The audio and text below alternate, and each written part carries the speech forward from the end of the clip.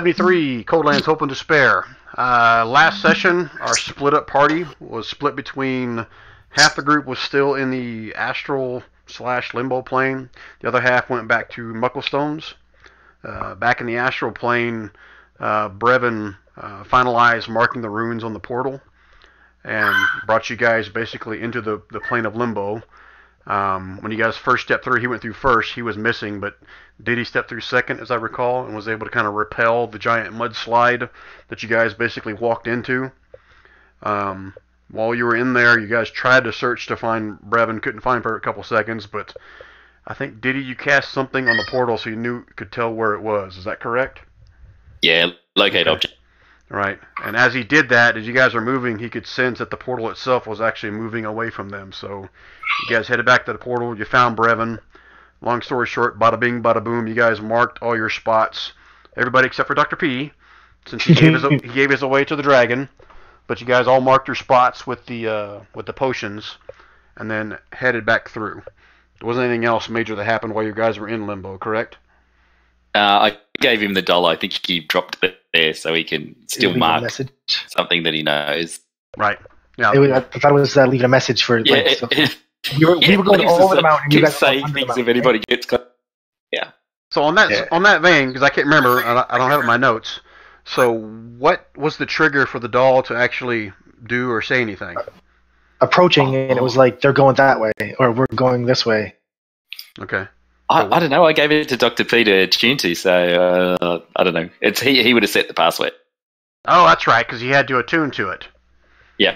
And you guys weren't there long enough for him to attune to it, because as you recall, the sphere that you're able to hold back with your brain power, Diddy, was starting to kind of collapse as Brevin redid the portal and you guys stepped through.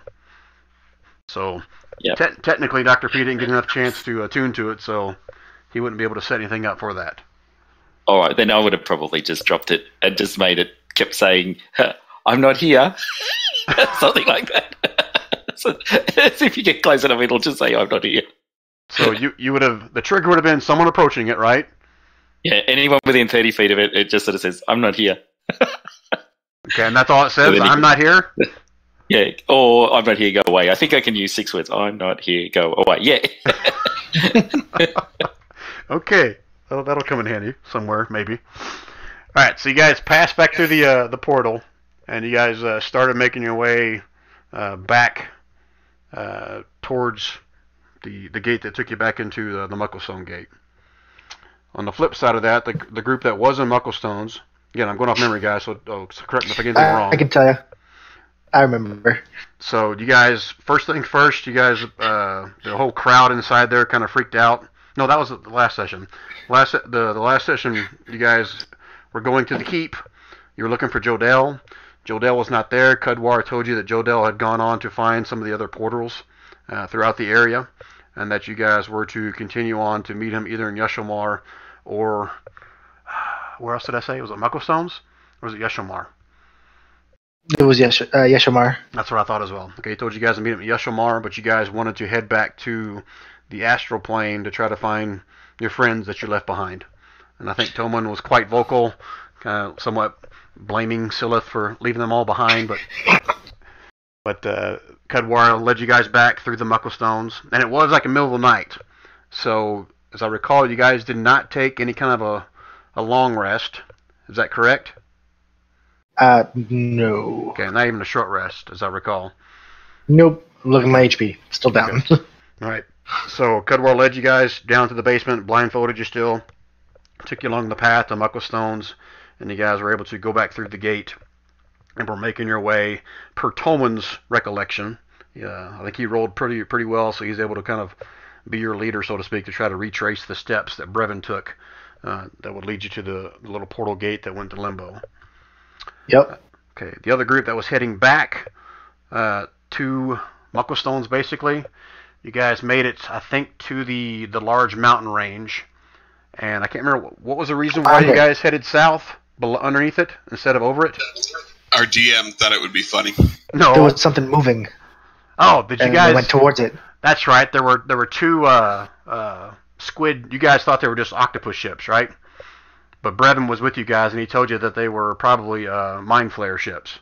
Does that sound right? And that's why you guys. Sounds right. Yeah. That's why you guys took the southern route under the mountains to kind of avoid them, because Brevin said there's no way you guys could handle two Mind Flayer ships. So. Yeah, Presby's like, what's a Mind Flayer? The other group that was heading from Mucklestones to the astral, the Limbo Gate through the astral plane, also noticed those ships, but they didn't. I don't think they rolled high enough to know they were Mind Flayer. They just thought they were like two giant octopus or squids or something. Somebody started throwing weasels at him. Yeah, Usul pulled like out of his tan bag of tricks or tan bag of animals a giant hyena, a giant weasel, and told them to go fetch, basically. So they went towards the ships while the rest of you guys tried to hide your way or sneak your way past them. As far as you guys know, those ships went after the two creatures, and you guys were making your way towards the mountain range. We made it to the mountain range. We were going over it, though. Right, because you guys saw some movement on some kind of little island to the underside of the mountain range. You guys wanted to avoid that, so you guys went over the mountain range, hiding from the two ships, whereas the other group were going underneath. They saw the same thing, supposedly. I just gave that away. The same thing on the little island moving around. They chose to go after it. So, like two ships passing in the night. You guys are going on opposite sides of this mountain range and have no idea where the other one is. So, the group that went underneath went to investigate. They saw a small island with like a little circle of zombies going around in circles. There really was no need for them to investigate, but they did anyway. Diddy went Leroy Jenkins. Yep, Diddy went Leroy Jenkins, popped right in the middle, killed two of the zombies right off the bat, and then bam, he got freaking annihilated, lit up, ripped up, whatever you want to call it. And Diddy confirmed before this session that he went down in the first round.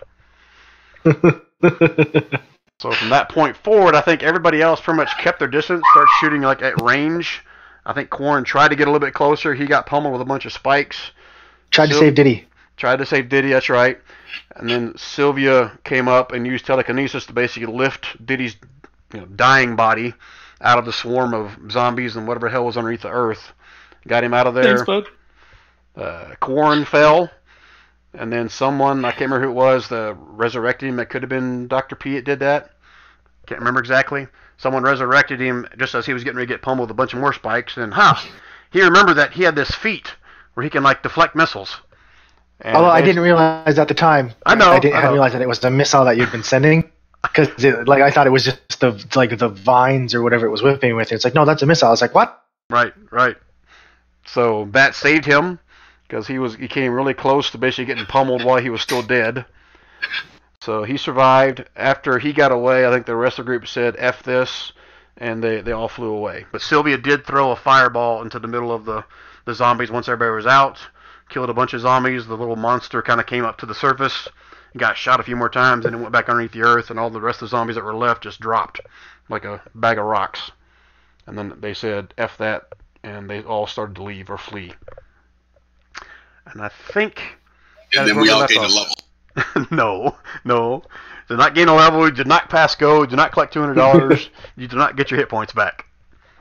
So, yeah, I was scrolling up and reading it was Spike Mordant Snare. I thought it was like stabbing with its vine tentacle things, but you said it was actually shooting like thorns or something. No, Diddy got to feel what that was all about. Those vines came out of the ground and kind of basically went between his armor into his legs and was like seeping into him, and it was quite painful for him. He says, I enjoyed it because it was nature. What are you doing, druids? I'm an ancient prayer pal. Fair enough. Sort of a bit of a mix of both. Alright, so any questions? Anything else I might have missed from that last session, you guys? Okay. Right. I'm sorry, say again, Rand? I thought that they noticed, the other party noticed us at the end of the last session, or that there was some chance of rolling to figure out if we saw each other under and up. That was a nice try, but no, that didn't happen. Were you being serious or were you joking? I'm serious. I mean, I could be wrong, but I swear I thought you said, like, roll perception check to see if you noticed the other party. And I thought someone rolled pretty high. I'll scroll back and see if it's on there. I don't see any perception checks. Nope. No, as I recall, there was something else you guys might have seen, but no one rolled perception high enough. Now, I'm not going to say if that was the party or what that might have been, but I remember there was some perception rolls, and no one got high enough to see what I think you might have saw. All right. Game on. I see none by the end of the night. Yeah. All right, so we're going to pick up here in Mucklestones. And this is where the majority of the party, I'll call it the non-Silith party at this point. And Silith, you want to keep playing as Corinth right now until he shows up? Or, I mean, you got options of playing as, who else is not here in this party group? Is that it? Just Corn? Usul? Oh, no, Usul's with the other. Yeah, Usul's on the other. Yeah, I guess Corn's your only option. I don't want to kill Corn. Well, don't kill him then. You'll be fine. Alright, so I put all your tokens down in this general area down here. I guess that would help if I get on the right layer so you can see when I ping. So this is DM Fiat, we're now back? Because we weren't back, right? Oh, shit, yeah, I'm getting way ahead of myself. You guys were still in the astral plane. Alright, so let me switch back to that map then. Just for theater of the mind purposes. What is this? Monk, warrior, lizard, Alright, slotty. so here we go. You're back in the astral plane here. I got you guys all down here towards the bottom. Oh, yeah. So, you guys have just left the island of where Diddy and Corn almost died. And Brevin is still leading you guys on your way back where he believes the gate should be. Kind of jumping around from boulder to boulder, still keeping an eye out for the Mind Flayer ships. So just tell me how you guys are going about. I mean, Brevin's going to recommend you guys go stealthily. So it'll be kind of half pace. He'll be keeping an eye out, but I'm assuming the rest of you guys can do the same thing. Yep. Leading hold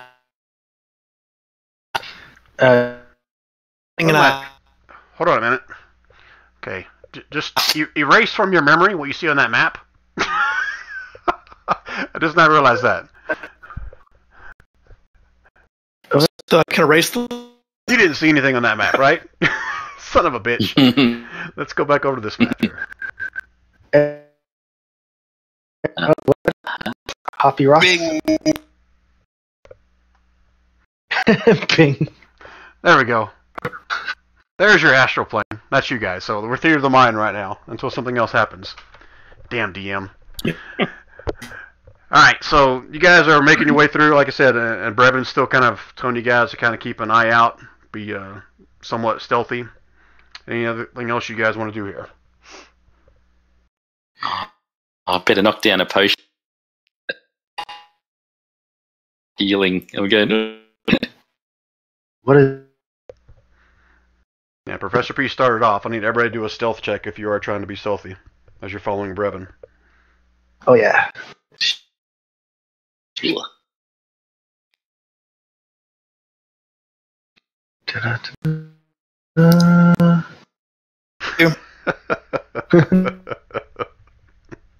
That's because he's a. Okay, so you guys are all making your way, kind of going from boulder to boulder, a little floating island to floating island, and Diddy he darts out from behind something and kind of stands there like he's looking around, like he's behind something, but he's not. And you guys all watch as he kind of keeps doing this over and over again, like he thinks he's like smaller than what he really is, but he's way out in the open. Now, give me a perception check. I'm just. Great. Yeah, Like, Diddy and Buttercup are kind of using the same method. If it can't see you, you can't. Okay,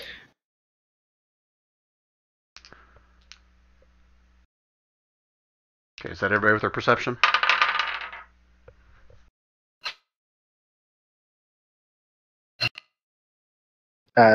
Sylvia. Sylvia, you want to give me a perception?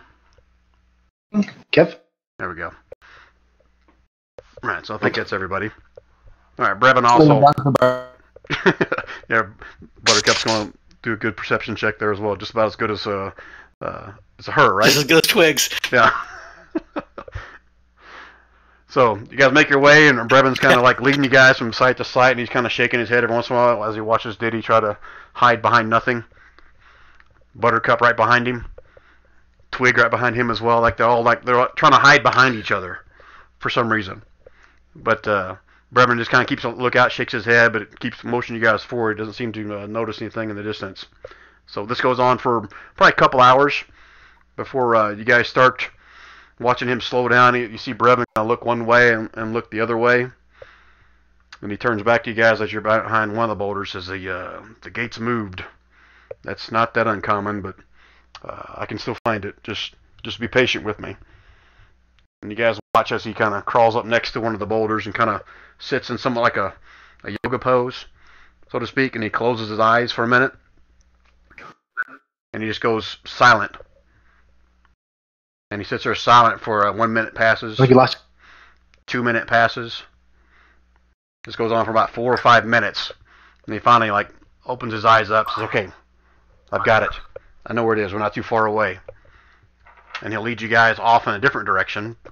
But he also tells you guys you're going to be out in the open for quite a bit.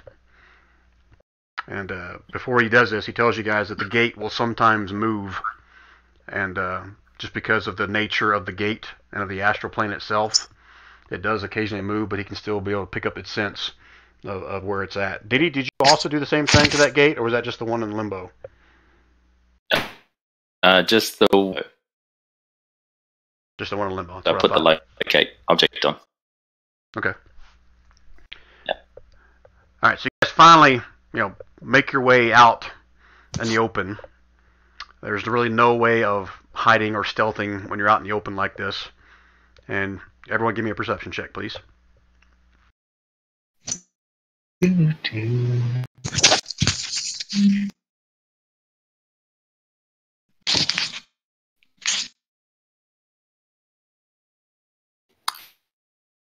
That can actually perceive. Yeah, very nice. I like that. All right, so Rand, Sylvia, and Corin. Did everyone roll? Okay. I think that's Cool it, roll. What's his face? Brevin. No, yeah, I'll roll for him. You guys already rolled, so you're going to see what he sees. Yeah, he definitely sees it. All right, so as you guys are making your way, you guys can see off in the distance behind where you came from something that looks, you're not sure if it's a large dragon. It's some kind of a large winged beast making its way towards you guys. And Brevin points out that it's not Xerxes. It's a guy again. Alright, this isn't. So at that point, Brevin is going to say, to hell with being sneaky. We need to book our ass over there. I need everybody to give me an athletics or an acrobatics check. Ooh.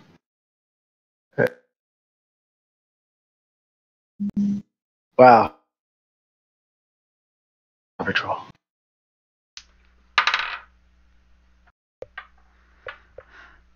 I thought it is ruled by your mind, Brian. Oh, Sylvia. All right, you guys. Go ahead. Oh, Shit. All right, so you guys all kind of focus on your minds on the area. That's how you move through here. And you guys are just hauling ass out there. And a couple of you look back and you'll see that Sylvia and Buttercup are starting to trail behind you guys. Like they're roughly about 60 feet behind you guys. And you'll see the large thing off in the distance getting bigger, coming towards you guys. Any reactions you guys want to do before I have you roll again?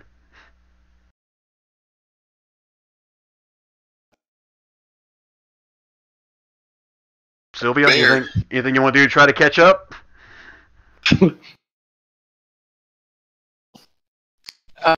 I'm extra hard about how I'm going.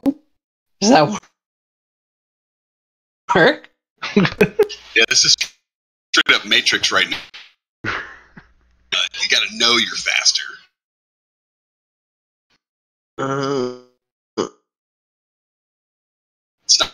Anybody else can have a reaction as well if there's something they think they can do to help Sylvia and Buttercup catch up. Shoot a cup. I'm sorry, you broke up on me, Rand. What'd you say? Dr. P is going to shoot an adrenaline. At who?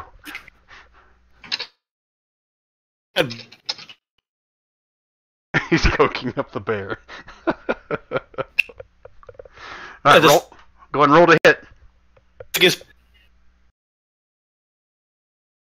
out of a pack.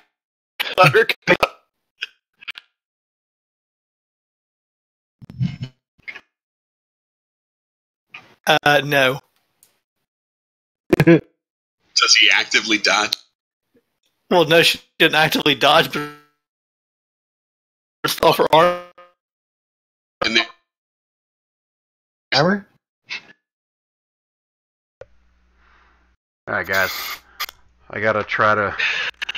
Something else. You guys are all breaking up on me. Is it just me, or you guys hearing the same thing? Clear. must Fine.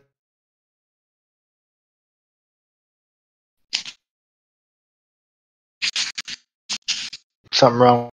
Yeah, I'm only getting like 2 or 3 words. Hold on one second, guys. I may restart my router here. Alright.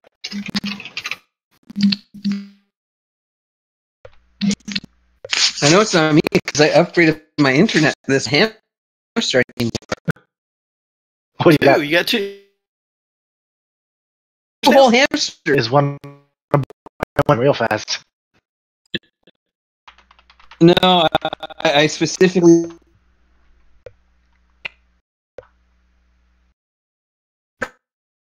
by the by X hamster.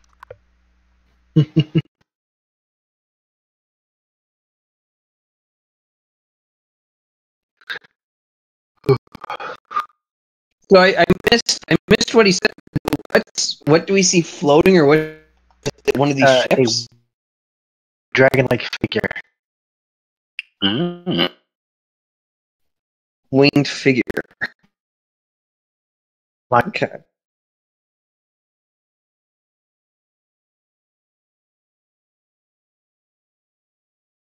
and Brevin's like, you should leave. We should run. So obviously it's probably not some.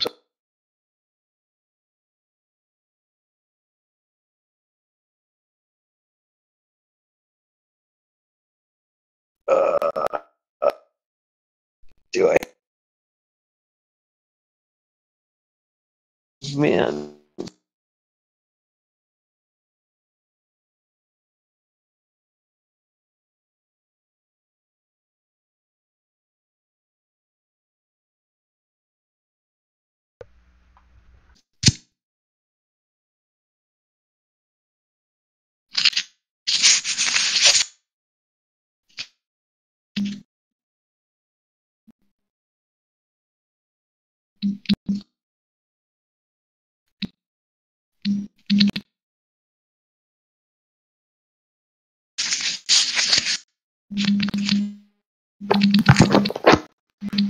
Alright, guys, I'm back.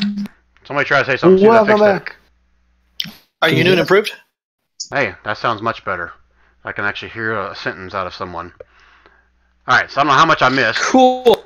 You guys heard me fine, so what were you guys doing? I understood, like, someone was shooting a drilling dart at somebody. I wasn't sure if it was at Buttercup or if it was at... Yeah. Okay, so Professor P shot an adrenaline dart at Buttercup at the same time, not knowing what the professor was doing. Twig has pulled a stake out faster. Do whatever works. Only problem is Twig's dart kind of bounced off her armor. Okay. And what was Sylvia doing? Thinking real hard about going fast. She was thinking really hard about going fast. Okay. All right, and that misses Buttercup as well. All right, so Dr. P tries to shoot Hang on, over hang on. it. Go ahead. So what I'm going to do is I am going to use a sorcery point, and I am going to hang on. Because I haven't played her in a while. Here's putting here. When you cast a spell that targets only one creature. So what I'm going to do is I'm going to spend one sorcery point and I am going to. So one sorcery point, or how many is it? Anyways, I'll figure out that. And I'm going to cast haste on myself and butter. Ah, okay. That might actually work. That doesn't require, to hit. That's just like an automatic thing once you touch them, correct? As long as you don't even have to touch 30 feet. Okay. And as long as she's willing. Okay. All right, so you cast haste upon yourself and upon Buttercup, and those of you that are watching behind watch as both of them are like moving faster than you've ever seen them before in life, and they quickly catch up with the rest of you guys. And over the course of the next couple of minutes, they start basically out in front of you guys, waiting for Brevin to catch up. So you guys are able to make your way to the gate. You guys can see the whatever this is creature coming up behind you guys. Do I have him here? Should I show you guys? Nope, I'm not going to show you. So as it gets closer, everyone give me a perception check. Do it like that. See if you guys can make out possibly what it is. As Buttercup passes by Twig, Twig tries to jump on her back and ride her. Okay.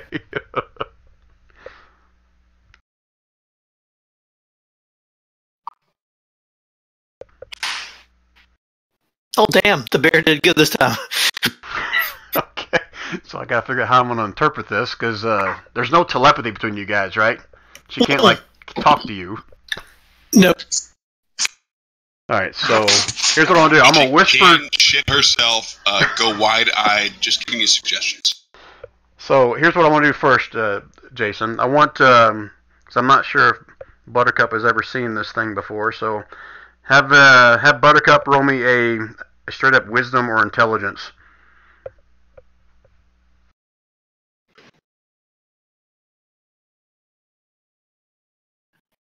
Okay. Well, she has seen a dragon before, because she was there when you guys saw the last dragon.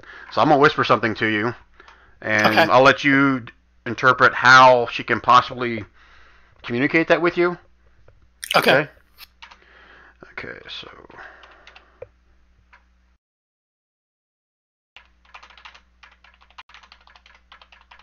When the ranger boxes the whole plan by having his companion roll higher than him.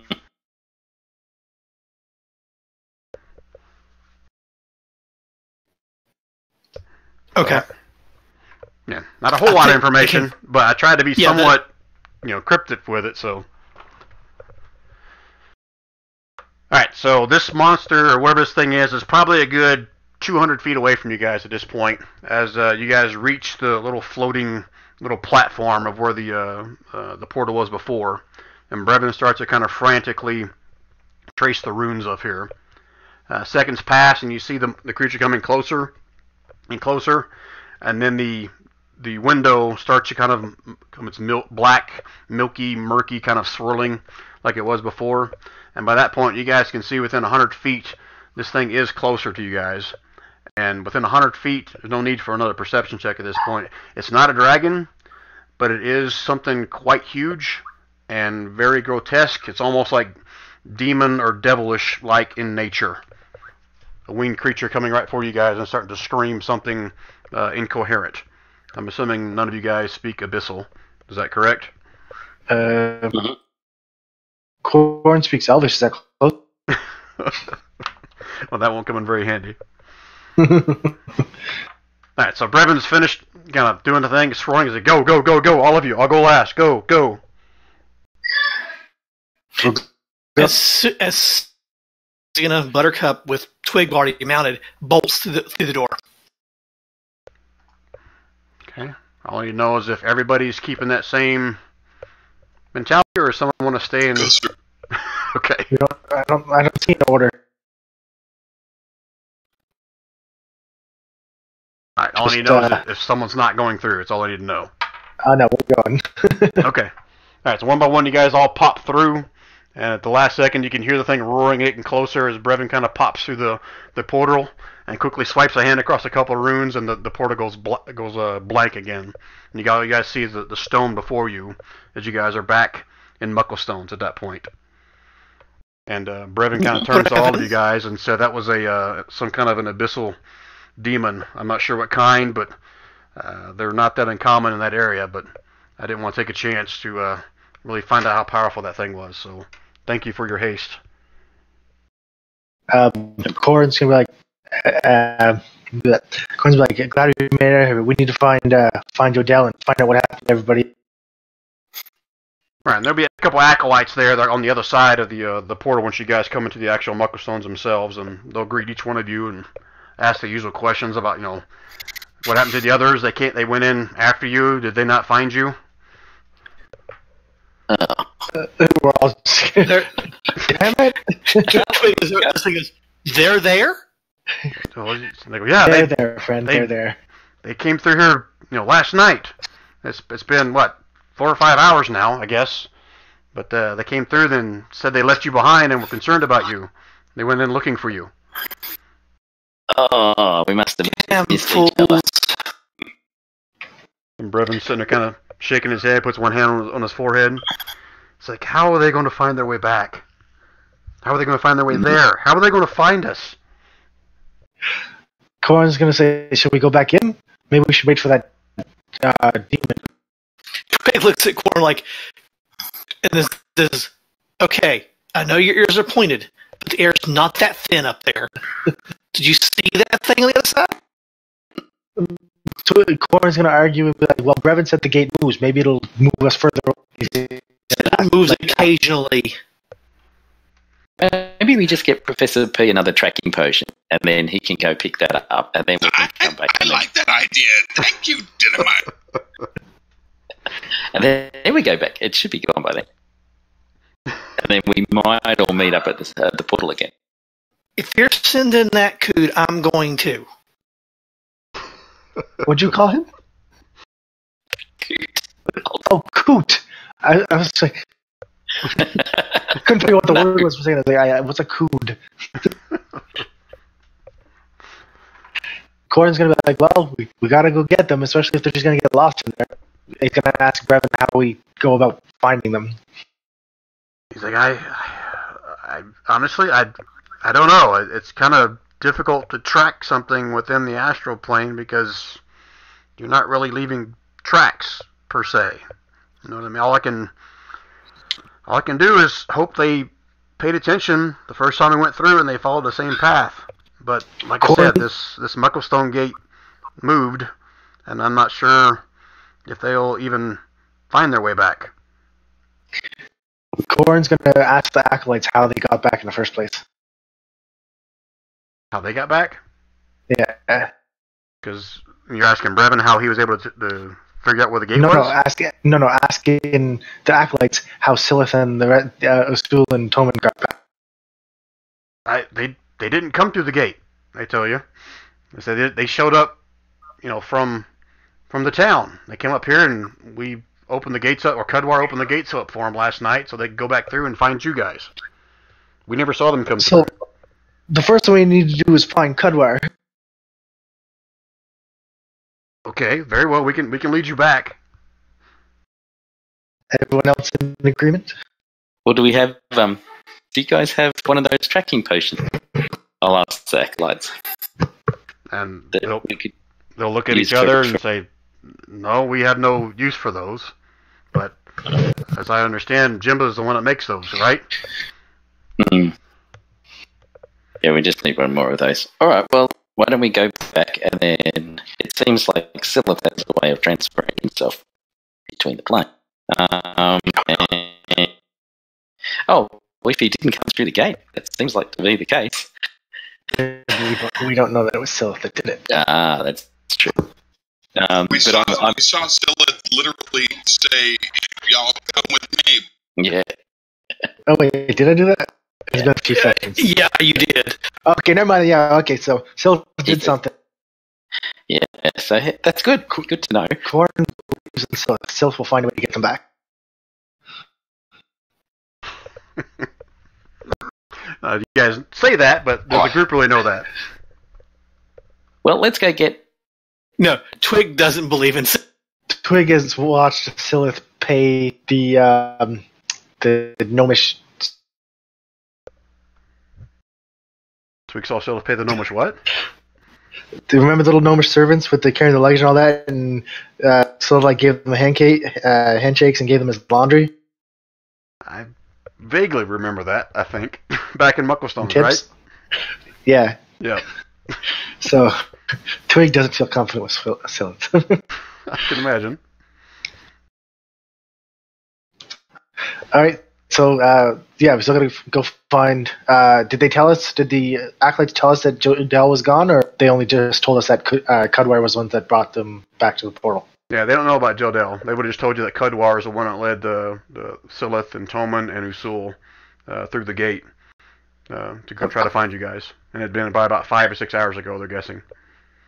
So Corn's under the So Corn's like, we need to go find Jodell and Cudwire and tell them we have succeeded. We've got at least some of the potions set, and if we can find our friends, maybe we can go back and actually venture into Limbo. And get some more of those potions. Why don't we stay here for the long rest or short rest and allow one of the good acolytes here to go and get the guy who makes the potions, ask him to bring some and bring them back here while we rest. And that way Professor P can get his potion planted. We can rest because we all got, well, a few of us got hurt, and they can go and get somebody and we don't need to travel back to town again and look like we don't know what we're doing. And be blindfolded again and... Yeah. And also, we don't know what will come through the gates. And also, if our friends do come through the gate, we'll be here waiting for them. I mean, the acolytes will, they'll be okay with that if you want to send one of them off into town. It saves them the hassle of trying to blindfold you guys and lead you back through. Yeah. So, see, boys, off you go. I'm assuming they'd leave some as guards because that's what they're there for, right? They guard the gate, the Mucklestones are. yeah, they're only going to send one acolyte. Yeah. There's only like 3 or 4 there, but as you guys saw last time, that the giant treant was still there. Although you can't really quite make out where he is, but the whole grove is surrounded by trees. So one acolyte will leave. Right now it's about dawn for you guys. So they tell you that it'll probably take him, I don't know, maybe half an hour to get there, half an hour to get back, assuming that he can find Cudwar and everything on time. But you said you also want to bring Jimba back, or you just want the acolyte to get one of the potions from Jimba and bring that back? Just get a potion. Yeah, can we get like 2 just in case we find someone else who needs to track on? But yeah, that would be good. Just the potion. Yeah, and the acolyte says I'll get as many potions as Jimba has, just in case. But yeah, I'll go do that, and I'll inform Cudwar, and I'm sure he'll come back. Anything else? Nope. I think that covers it. We're gonna rest. Okay. So you guys taking a short rest or a long rest? Well, how long was it for a there and back trip for the acolyte? Just an hour. I thought it was longer than that. No, half an hour there and back, you said. Yep. Oh, okay. So yeah, I guess it's short rest then. Oh, Okay. Let's spend some hit dice. Yay! Okay, so go ahead and roll your hit dice if you want to during this short rest. Buttercup settles down in one corner and Twig leans up against her.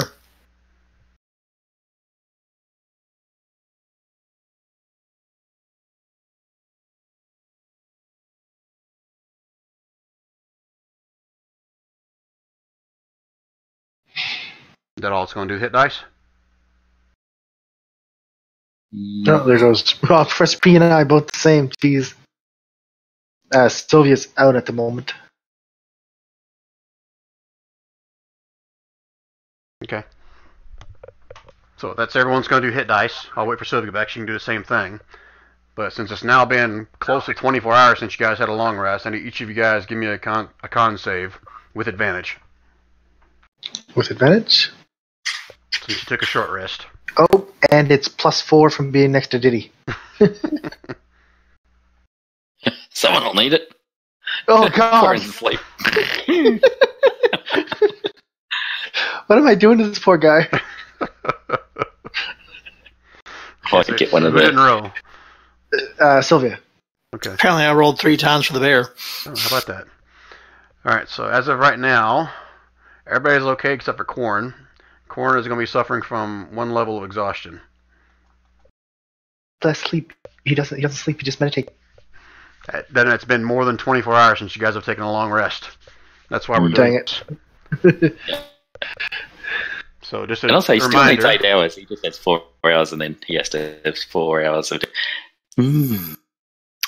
So just a reminder, Silith, level 1 exhaustion is disadvantage on all ability checks, so it's not that bad yet. But Yeah. Can still attack and everything. Just Yep, just as ability checks. So saves is all fine, just ability checks. I'm just saying his perception wasn't so good before he was tired. Okay.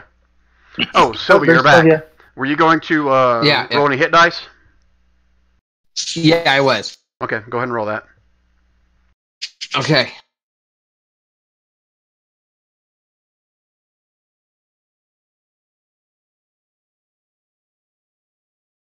Okay. Just remember, when you guys do a long rest, you only get half your hit dice back. Make sure you guys are aware that you don't get all of them back. You only get half of them back when you do a long rest. So make sure you're marking this on your sheet. I think it might automatically do that when you roll them, but make sure you keep track of that. No, it doesn't. You have to update it. Okay. I just updated mine. So I've got 8 hit dice left, and I've got 11 normal. Wait, a long rest. And we also get 1/8 of our spell power back, don't we? Correct, for 1 hour. Yep, 1/8 of your mana back. I can't access it because I can't see Mike. So go and take a second and add your mana back if you want to as well. The 1/8 of whatever your max is. Let's see. So I'm down to 13. What's the wholeness of body? I think that's something he can use to heal himself. So I don't see. I'm trying to see it there. I don't see it in all this. Master Edition.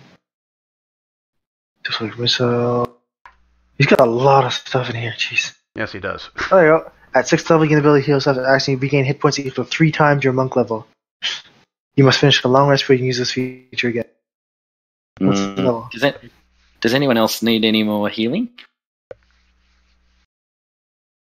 Sylvith is, or not Sylvith, Corin's still a little battered. I'll tell you. Does he? I've only got 5 lay on hands left because I had to heal. I can give him a cure. He's got gashes in his arms from the spines that were like pulled out. All right. Well, remember we found those greater healing potions as well. I bought some. So, One of those. Well, he has a couple here. They don't have any stats on them though. Greater healing is 44 plus 4. Yep. 44 plus. Oh, he used one of those right at the end of the last. He has two. Where are they? Greater healing potion. There you go. He's got 2 greater healing. So 2 to 1, 21.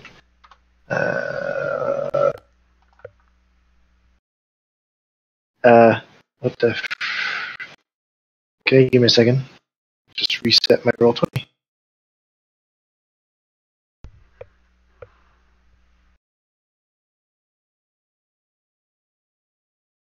You see he's got to reset his roll 20?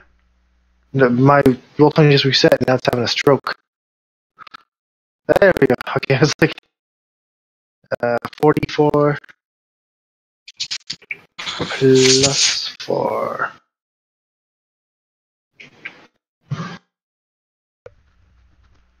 There, it is lagging out a bunch, so.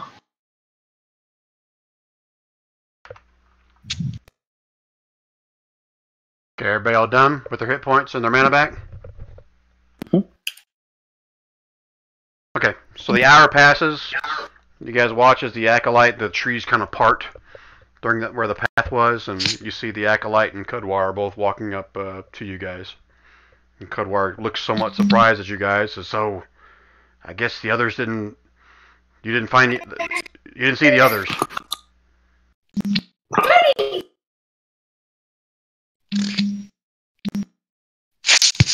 No, we did not see the others. Kind of sighs a little bit. I was afraid of that, but Tolman seemed quite confident in himself to be able to retrace Brevon's path to find you guys. But so tell me, what news do you have? Looks like he looks you guys over. Somebody's still kind of somewhat bruised. I'm assuming all of you guys aren't healed back completely. So were you successful? Corn's going to say, we managed to get everyone here except Professor P's potions planted, but the Silith and Usul and Toman disappeared before we managed to get into the... Yes, they told me about that, and they said that there was a dragon, and they feared that you guys might have been all dead, and that was part of the reason for such haste to go back into the astral plane to try to find you guys. What's so? Let Brevin explain what the dragon was. He knows it. Yeah, and Brevin will obviously share with Cudwar of Xerxes, which Cudwar's heard the name before, never seen him or met him before, but he's heard the stories from Brevin, and Brevin will share the fact that how you guys were able to somewhat talk your way out from being, I guess, brutally murdered by the dragon. We actually had more of a tussle with the zombies and the beast within that small island, but he shares all the details of that unless you guys want to add anything to it. To which Cudwar just kind of looks somewhat surprised as well. I understand Acolyte tells me you guys want to head back to try to find them. Is that correct? Diddy was looking for potion. Oh, yes. We need the replacement potion. And that he kind of reaches into his robe and he pulls out 4 of them. Says, Acolyte just told me to get as many as I could. This is all that Jimba had. So, do you need all these? How many do you need? Should be just the one for Professor P? Yes, just the one. And at that, Cudwar asks, so... An extra 1 or 2. And Cudwar will hand him over, and he looks at you, Doc, says, so what happened to yours? A dragon took it. The dragon took it. And at that, Brevin kind of elaborates a little bit more. Well, yes, the dragon took it. Dr. P offered it up as a gift, so to speak. And Cudwar kind of looks over at you, Dr. P. Levitt, says, so you gave Xerxes a return potion that will bring him back to Mucklestones? I thought so, but apparently it doesn't work. It doesn't work. I can't say I've ever seen it used on a dragon before, but I wouldn't want to test that theory. I thought it'd be funny to send him after Silith, but I was wrong. Yes, I agree. I think you were wrong on that one, Dr. P. So, I don't know what to think of this now. Dr. P, you may, oh my God, he just kind of puts his head down and kind of puts his palm on his forehead, rubbing it. Says, Dr. P, can I trust you with these other potions to not give them away? Well, that was a friendly dragon, I tell you, but I will make sure no more evil dragons get them. Okay. And just out of character, just so you guys are aware, that potion that you gave to the dragon was not activated. Correct. Okay. Right. So Dr. P just thinks it's going to send it back to Mucklestone. Yeah, there's no way for him to go back to Mucklestone. He has to put the return potion somewhere and then stay there. But the way you were playing with Dr. P, almost like you knew he thought it was going to send him back to Mucklestones, right? Or so who brought that up? That's what everyone thought. Hoped. Okay. Everyone else was like, "This is a really bad idea," and Professor P's like, "Take it, it's yours." Yeah, but no real danger to Mucklestone. Well, as long as it doesn't return you to the plane it was created, because it's supposed to be what you drop a drop of it and it takes you to where that's related to or whatever. No, you drop it and then it takes you back to the droplet. Right. So, like, what if there's just a big pot, like Nimba's ship, and it takes you back to the giant cauldron of it because that's where the rest of it is that's unattuned to elsewhere? Finish Nimba's problem. Next time I'll make sure to put a droplet on Silith. Yeah, unfortunately, the only person here that would ever know that is already deceased. Tegid. Twig's former character is the only one that would even know what happens if you drink a potion that hasn't been marked anywhere. So, and I won't share that, but hopefully you guys will get to experience that sometime. You know, it No, takes thanks. you to a magical room filled with treasure, you know, and you gain 3 levels, and, you know, it's a harem full of women, or men for Sylvia, you know, whatever. Alright, so Kodwar hands over the potions, kind of somewhat begrudgingly. As a matter of fact, he'll hand Dr. P1, he'll hand two others to either Quarren or Diddy. He says, I trust you two to kind of make sure we don't lose all these. Quarren will take one, sure. Alright, so he kind of claps his hand together. So you guys want to head back?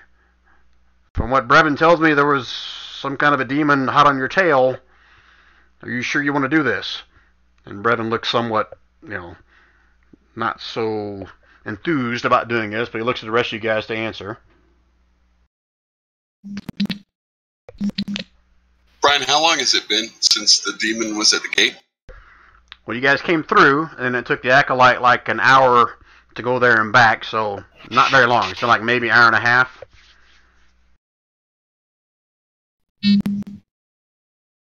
How long was the trip back from the mountain? All the way from the gate from Limbo, all the way back to Mucklestones? Is that what you're talking about? So, from the gate to the mountain that we went under, Mm-hmm.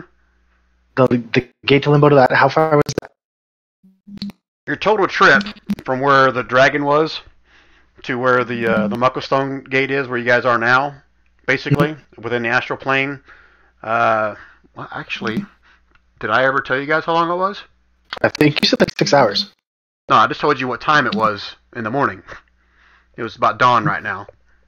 No, I think when Brevin took us through it, that we traveled for 6 to 8 hours, I think. Oh, did he tell you that? I feel like that's what it was. That was like 4 sessions ago, no? 5 sessions ago. But Okay, so here's what I want. Silith, roll me a D100. it's not Silith, it's Quarren. Okay. Quarren, roll me a D100.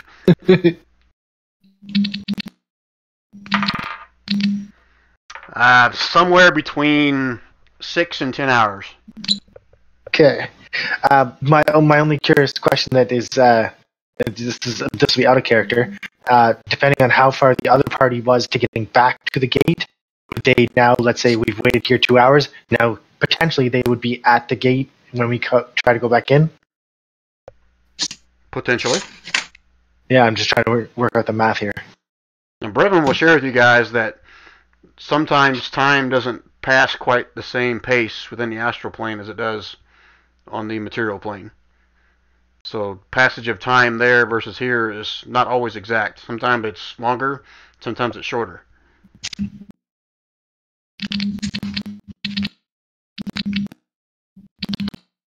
So do with that info what you like. I look at them and say, well, what if there's something that's stopping them from getting through the other portal that we went through? So Quarren's going to point out that we needed Brevin to activate the other portal to begin with. So maybe they haven't gone very far. It's just a question of whether everyone's ready to go back in or not. Well, like, I guess I assume we're taking a long rest. What else do we need? We have potions. You know, we got a short rest in anyway. What we Daisy's feeling need is for the devil on the other side not to be there. Who wants to check?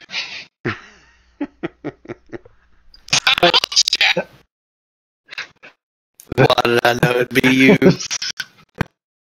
And Brevin will chime in and says, with all due respect, guys, we don't even know if your friends are still alive. Well, can't we just teleport back to that original portal we went through? And Cudwire said, well, yeah, but then you have to do it all over again, and I only brought 4 potions. And there's 6 of us here. Well, we can just split up the party again. Nothing bad happens when that happens, right? Oh, I gotta rewind, because Cudwire will remind you guys Can again, we- because I forgot as a DM, that return potion only works within the same plane. So you guys on the material plane, those drops are on the plane of Limbo. The potions don't work across planes. You have to be in the That's why same we plane had of to do existence. it. That's why we had to go into the plane of limbo to make the drop instead of putting it at the gate to the astral plane. Correct. Right.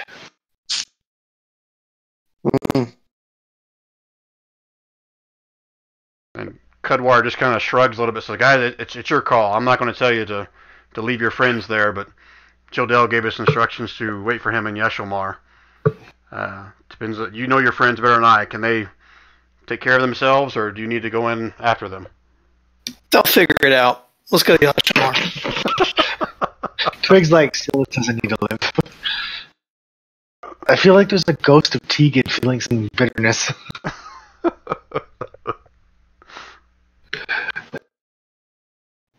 What? Wait, where is Yeshimar? Is that what was the one that's in the astral plane? I thought one of the towns. I don't think anyone ever told you the name of the town, did they? But that's what Brevin. If you ask Brevin that, he'll tell you that the town they're traveling to is Shrotkit Lore. Okay, no, we didn't know that. Okay, so I'll put it in chat. That's the town that's in limbo, or not in limbo? That's the Githzerai city within the plane of limbo. Yeah, it was limbo. Okay, yeah. That's not where. That's not where we're going to meet. To meet. No, Jodell said to meet him at Yeshomar, and Brevin will tell you that Yeshomar is to remind you guys again, that's the elven city within the forest of Leth. That's basically where the Circle of Leth, their headquarters is, where the Druid Council, and nearby is the portal that leads them from there to the Gith city of Shrotkit Lore.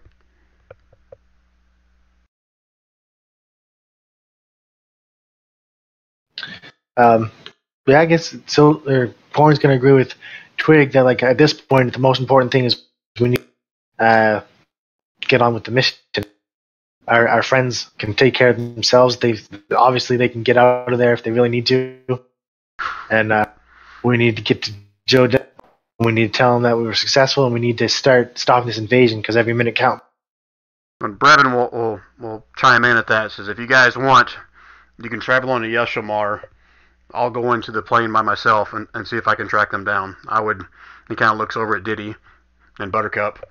Says I would feel a little more confident going alone rather than in a group. So if you guys want, I can go search for them. Is Professor P still volunteering to go with him? I'll go. And Evan kind of looks down at Dr. P and says, Dr. P, I appreciate your enthusiasm there, but I work better alone rather than in a group. Mm-hmm. Unless you need to go for the potion, man, I can take the potion, one of them, and if I make it that far, I'll drop it and mark it for you and bring it back to you. But it's your call. I'm not going to tell you no, but I will tell you that I travel better alone. Sir Dittermeyer, would you mind giving him one of the extra potions, please? I've learned my lesson and want to hold on to the one The one that's not passed him. activated and useless. I'll pass him the potion as he's asked. There you go.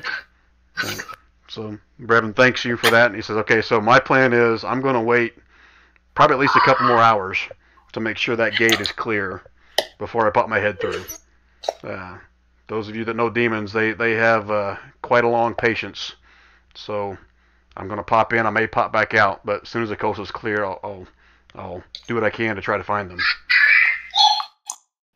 You know, we could put a rope around Professor P and throw him in and pull him back real quick. And He's missing his head when we. Diddy says, I'm pretty good against demons. Maybe we should all go in and clear the way, because otherwise that thing might just stay there. We also have a job to do, guys. So we need to get that done.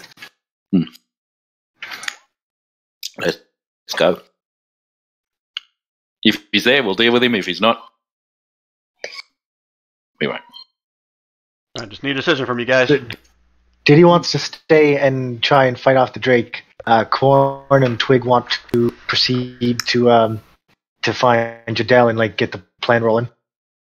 Sylvia I'm happy to go with the plan. I just thought we had to go through the gate. No, we don't have to go through the gate. Okay, let's go. Yeshomar is in this plane. Yeah. Correct. Yashamar is on the material plane, so in the Forest of Leth. It's probably Oh, about that's right. 400 miles to the east of where you guys are right now. Hmm. And Kudwar will share with you guys that he plans to transport you guys via tree to a closer location. Matter of fact, he can probably transport you right to Yeshamar. Let's go. If everyone's going with the tree, that's where I'm gonna go. Because obviously I can't fight demons on my own. Yeah. The only other thing we could maybe think about is we'll go through now, defeat the demon, come back, let Jordell go and find out so he's safe, and then go and stick on call. Agreed. Right. Well, I mean, Go ahead. yeah. I mean, I don't want to leave anyone behind. So, Yeah, because I'm thinking our friends, if they come back through the gate and the demon's still there, it's...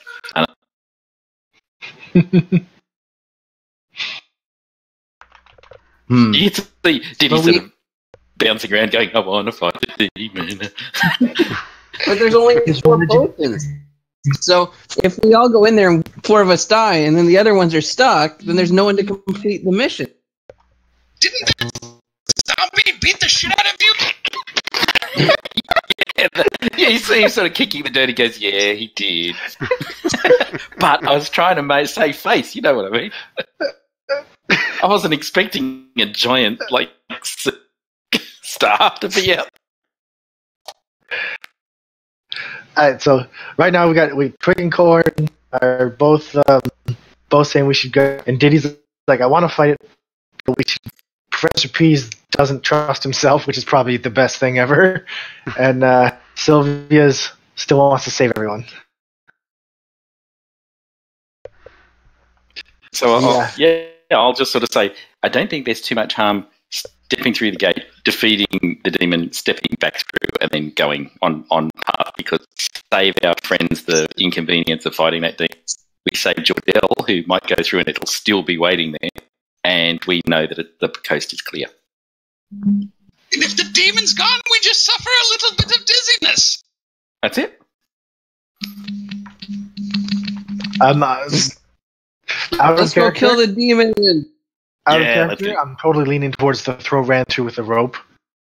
If you mention that again, the acolytes will go over to where the gate is. It's all stone. And he kind of just knocks on it with his knuckles.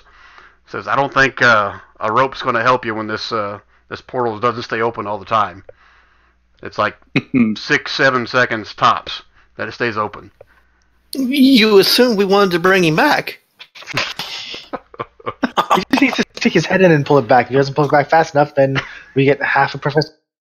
Or he gets a haircut. that beard is pretty mangy.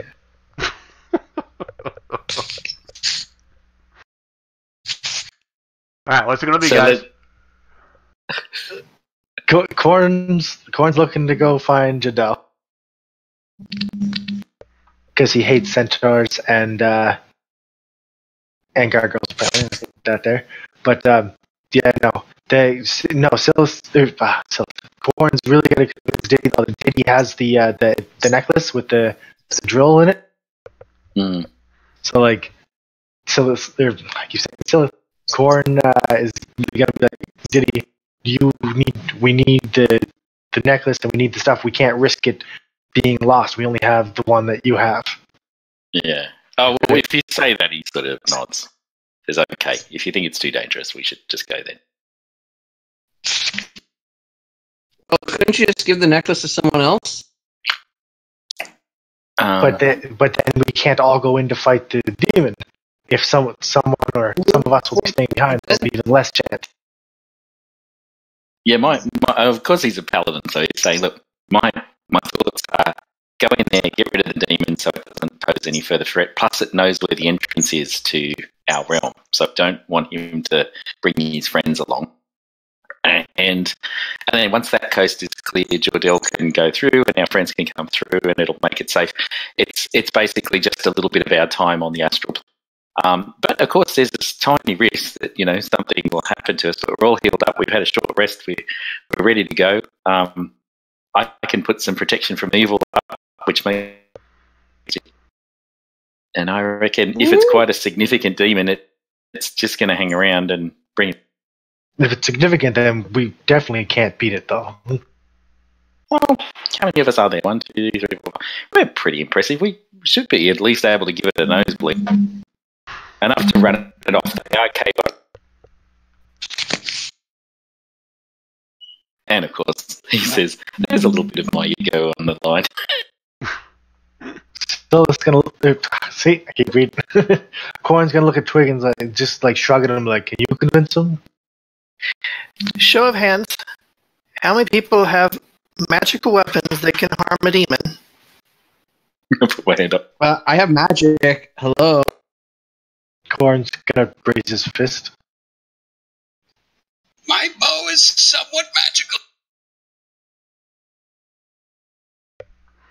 Can't you just dip it in holy water? I've got a spell that could make anyone's weapon magical for an hour. But I have to concentrate on it, so prefer to do the protection from evil. That makes it really hard for it to hit. So I was going to try and soak its attacks, and you guys can lay into it.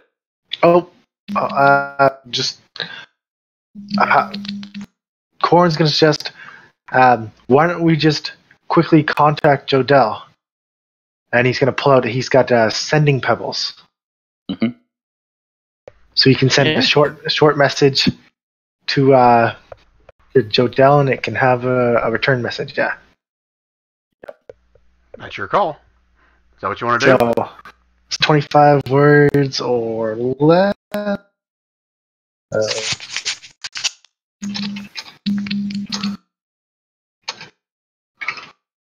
The other thing too is if we go in and fight the demon, when we come back out, somebody could prepare that transport spell that'll get us to Yeshima. And Kudwar Rashari, there's he can do that from pretty much anywhere. Yeah, perfect. All he needs is a tree big enough to do it. Yep.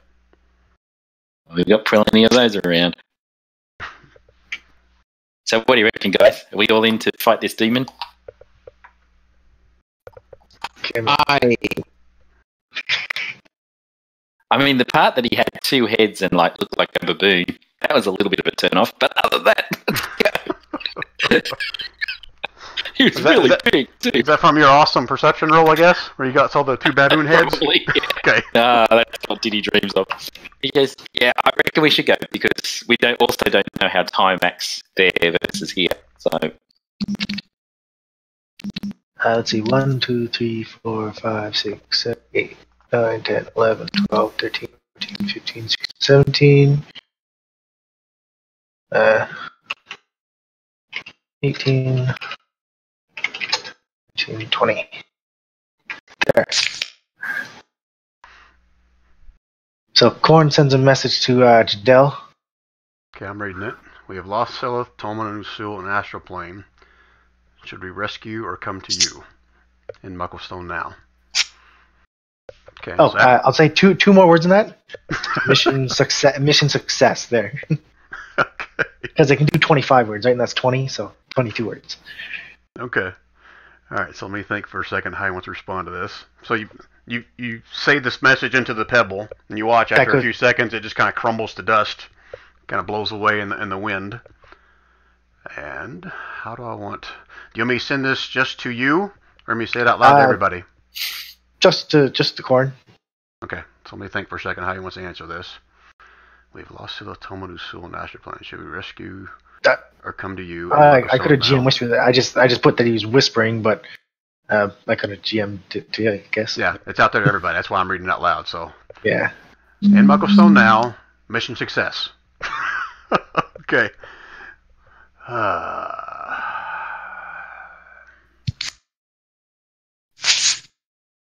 Okay, I'm whispering back to you. 25 words or less. So am I whispering this to Silith, not Korn, I'm assuming. Yeah. Yeah, because for the login.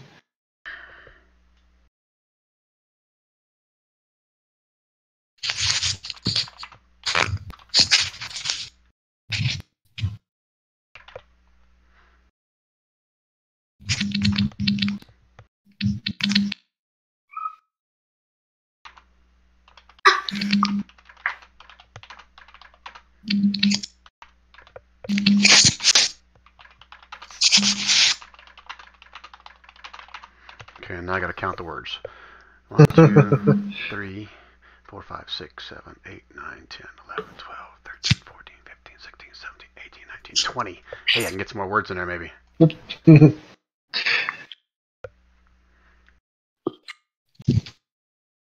He's got 2 now. I'll amend his character sheet to 2. Alright, 1, 2, 3, 4, 5, 6, 7, 8, 9, 10, 11, 12, 13, 14, 15, 16, 17, 18, 19, 20, 21, 22, 23, 24, 25. Crap! Too many words. 27? You just gotta do it in like text speech, right? Leave out the ofs and ats. Alright, message is sent. So, if you just want to share it to everybody or keep it to yourself, it's up to you. Oof. Rough. No, he's totally gonna share it. So Corn's gonna say, guys, as much as it sucks, as terrible as it is, but we're gonna have to leave them to take care of themselves. Jadel needs us to come meet him in Yeshelmar now. Time is of the essence. Okay. Let's go. So, does that convince Diddy? Does that convince Sylvia?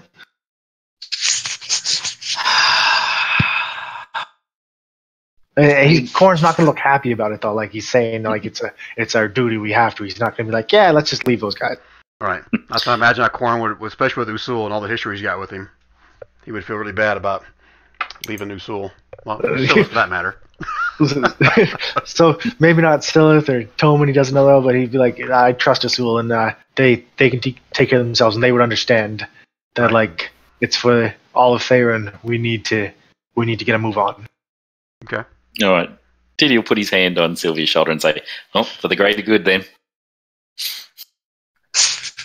I guess so. And Diddy will point to his eyes and point to the gate, like and to the demon from beyond, and go, "I'll get you next time."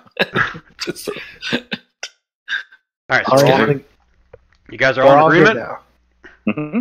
Not going to fight the demon. You're going to go head towards Yeshelmar, right? We're still leaving Brevin though. He's gonna try and Right. Diddy gave Brevin one of the return potions, right? Yeah.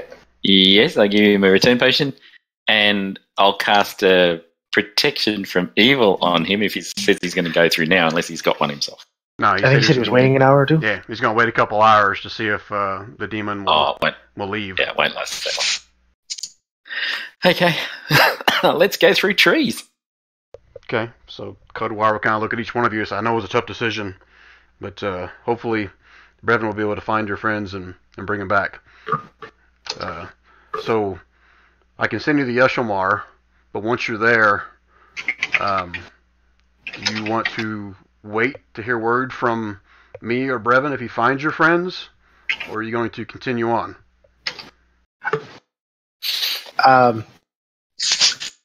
And Brevin chimes in and says, well, you guys are going to have to wait for me because I have the contacts. And like Cudwar has a way to contact Jadel, or? Well, he said he can transport if he needs to. But Brevin is going to be going to Yeshelmar anywhere. Brevin is the one that has the contacts within Limbo. He's the one that has the contact to get to the portal that leads us to Limbo. So he's still got to catch up with you guys anyway. So if you guys want to go to Yeshelmar, meet with Jodel, prepare for your next step while he goes and looks for your friends, we can do that. Okay. So where's Brevin now? He still wants you guys. Grove. Yeah, correct. All right. So let's go. Okay. So Cudwar will lead you over to one of the larger trees along the outside of the grove and start his incantation, waving his hands in the air, uttering some stuff in ancient Druidic. And you guys watch as one of the large trees almost like splits at the trunk, widens up to maybe about 5 feet wide, and it starts to glow this soft white light. You can't see inside of it. It's not like hurting your eyes, but it's glowing. And he kind of sits there waving his hand in the air. Says, I can hold this for about 10 seconds, guys. This should lead you to a grove just right outside of Yeshelmar. When you get there, ask for Arunu and tell her I sent you. Okay. Okay, everybody's passing through. Gordon, just rolls to the tree. Okay, so let me switch the map for you guys. Where do we come out in the town? I'll share it in 1 second. First, I just want to share what you guys see. So, as you guys step through the tree, as soon as you guys walk out of this you're in a large grove, empty area, surrounded by trees. You can't see any kind of a city. All you see is it's a very deep, dark, thick forest. And as you guys are walking out of this glowing portal, basically, it's almost like a green hue to it. And you can't see the sun. You can see like very bits and pieces of maybe sunlight going through the very top of the canopy, but it's very dark, very damp. You can smell the mold and the earthen, all the earthen smells and everything within this area. Like rotted leaves? Yes. Yeah, like all kinds of these thick mold vines and stuff hanging from the trees. But as you guys come out of that, the forest is completely quiet. You don't hear anything. Guys, we're too late. Well, it's elves. They probably know we're here. You think? Yeah. Corn's an elf. He's just gonna, pop out and. I've not seen his backstory where he's actually from. Is he from here or? I asked him a while back if he knew of Yeshamar, and I can't remember. I think this is going to be me talking because I can't remember if you ever gave me an answer or not. He's heard of Yeshamar, as all elves have. He knows some of the history of it, but I don't think he's ever been there. I turn to the bear and I go, "Is there a secret password and everyone comes alive?" No, they normally stay in the trees and watch you with bows. I'll say out in this open area. I'll say we're looking for Arunu. Is there anyone here that can help us? Just call out into the open. What language are you saying this in? I'll say it in common. Okay. Corn can go ahead and. Oh, no, go ahead. What's Corn doing? Corn can go ahead and speak out in Elvish, and how do elves talk to each other? Are they like friendly, like my brothers kind of deal, or are they like just like fellow travelers? I don't know. How do elves talk in D&D? Like they talk in Elvish. It talks however you want. I'm not going to tell you that they talk in a certain way because each elf society probably has little, draws and stuff, just like they do in any kind of society. All right, so I've decided that Corn is a gangster. Speak. Keep it short and swift. Okay. Woo! Sure. I'm a fence elf. So in Elvish, you'd be like, "My fellows, we seek Irinu. Am I saying that right? Arunu. Arunu. And we need to make much haste. Can anyone assist us?" Everyone give me, no need for perception. Slowly, you guys start to see movement among the trees, up high, and behind the trees all around. You guys watch as 20, maybe 30 different elven rangers kind of, almost like they were blending into the foliage behind them, kind of emerge out of nowhere. All of them holding bows. Not drawn, but at the ready. And they kind of step out and says, one elven ranger kind of steps in front of everybody else. Says, "Speak your name." Elvish or not? Yeah, he says it in Elvish. All right, so I'll introduce myself. So it's I am Corn Winleaf, and we are friends of Jodel.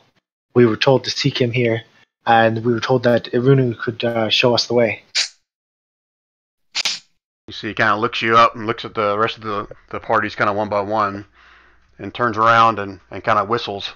And you guys watch as about 15 more elves come out from hiding behind the trees and everything. Says, "Yes, we've heard of your potential arrival, but we thought there'd be more." Corn's like, we don't have time to explain now. Perhaps on the way. He says, "Go ahead." Yeah, there will be others coming. I'll sort of let them know when they look He's like. talking in Elvish. Yeah. Oh, It's That's yeah. right, He won't know what you're saying. He'll just sort of say, if you're not telling him what you're saying, then he won't understand. He'll sort of say, "Well, thanks for seeing us. We're here," and he'll repeat the whole story. "We're here with Jodel and hope you can help we've got friends that are going to be coming a little bit later, so possibly through the same means. So Please before don't you finish talking, the elf in front kind of holds a hand up like he's telling you to shut up or stop talking. Yep. And he turns back to Corn again. Says, "Where's Brevin?" In Elvish. Corin's going to say Brevin has remained to try and assist our friends lost in the astral plane. Mm. They should be coming behind us soon with any luck. Okay. Give me a persuasion, Corn. Persuasion from at disadvantage because he's exhausted.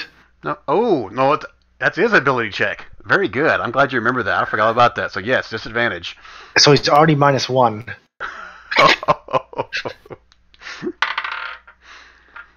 As you tell him about, Brevin, not being there and he's got other things to do, he kind of whistles kind of a bird call. And then you watch as all the Elven Rangers kind of draw their bows back, pointing at you guys. And the main Elven guy you've been talking to steps forward, his bow down, says, "Drop your weapons. We'll take you into the city, and we'll wait for Brevin's arrival. If you say he's still alive, you have nothing to worry about." He was very. Oh, damn it! I'm terrible. I'll sort of say, I'll look at you and I'll say, what are they saying? What'd you say that upset him? So Corin's going to hold his hand up for a second and turn to Didemeyer and the group and say they want Brevin, and then he's going to turn back to the leader and switch back to Elvish and say Brevin is still back with Cudwire. He was intending to go rescue our friends from the. He's basically going to insist again. Brevin is about to make. Can you put a hand on your shoulder and say, "You're tired, my friend. This is me. Let me talk to them." He's still gonna. Corn's still gonna explain that they want us to relinquish our weapon. So I haven't said anything the entire time, but I do speak Elvish, so I've been kind of listening to everything. Thanks for helping. And it's you're doing a fine job up until that.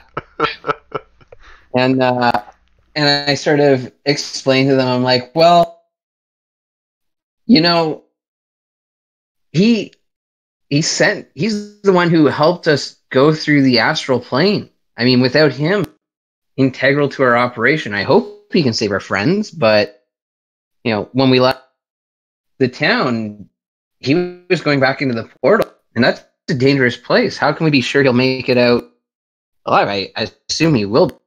Mm. You're saying all this in Elvish, Silvio? Yeah, I'm gonna say that. Okay. And he kind of looks over at you for a second. You're half elf or you full elf? I forget. Half elf. And they're racist. And we did. So he kind of he looks over to Silvio to start talking a little bit, and you can see his nose kind of curl up a little bit as you're speaking. Says, "How do I know that you're not lying to me right now, half-breed?" Racist. Sorry, you cut out a bit there before half-breed. I got that. He said, "How do I know you're not lying to me?" Well, how will we even know who Brevin is? And I describe what he looks like, and I go, he's a pretty stealthy guy. I don't know I think they're assuming we've heard him. That's why we know what he looks like. I'll sort of look at the guys. I say, do you? So before you do that, Diddy, the guy's going to speak back to Sylvia. Says, "Yes, you know what Brevin looks like. I also know what the elk look like. I know what the deer look like. I know what the fish look like. But I can kill each one of them. That doesn't mean I'm friends with them." Are you saying all elves look alike? He kind of turns away from you back to Quarren. Says, "Quarren, well, did you tell him his name or not?" Yes, he introduced himself. So he addresses you again, Quarren. Says, "This is your last chance. Drop your weapons."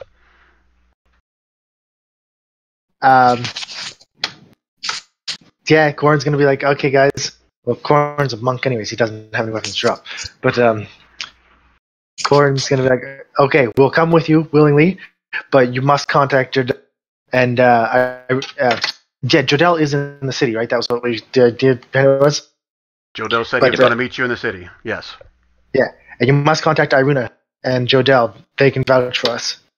And he's gonna give the motion to everyone else to, like, you know, surrender their weapons. No one else actually has the weapons out either. I don't. Like, we don't appear threatening. We just came through the portal without, like, we're not brandishing arms or anything. Yeah, I took it that way, but they still see that you guys all have weapons.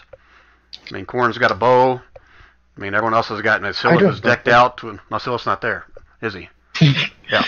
Brian, would Baymax be around now that we came back to the material plan? I think you left him there at the Grove, so it's your call if you wanted to bring him with you. Yeah, if we're sticking on the material plane. Okay. Oh, I'll allow that. That's fine. The giant mechanical ball of metal spiky death. The elves will love that. So, like, Twig, you know, he drops a hand axe and another hand axe, and then his bow, then his quiver, and he stands there a second, and he snaps his fingers, reaches down, and pulls a big dagger out of his boot, drops it in the ground, and goes, "Can't do anything about our claws," and thumbs toward the bear. Okay. So, how would you think Buttercup is going to react to the elven folk? Buttercup? Yep. She'd probably just kind of standing beside Twig like, okay, I'm here. Okay. Why am I here? Nice forest. Okay. Trees. Love trees. Matt, so I guess at this point, you just need to know if anybody is not dropping their weapons.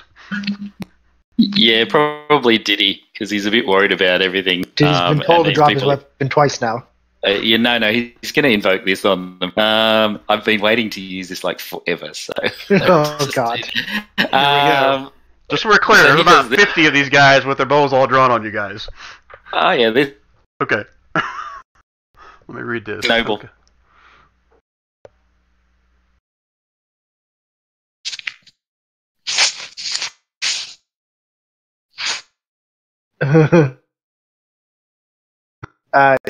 You got a problem there.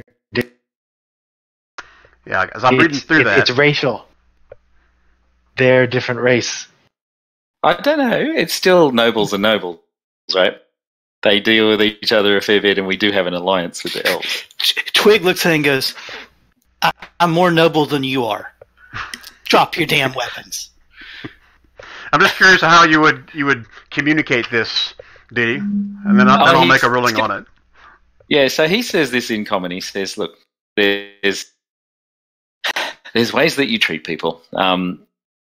We understand that you have your reservations and your concerns and probably justified paranoia, but we're here to do a job, and by delaying us and taking weapons if we were to be attacked by the forces that are out there, including and not only including the Slard, we would be defenseless.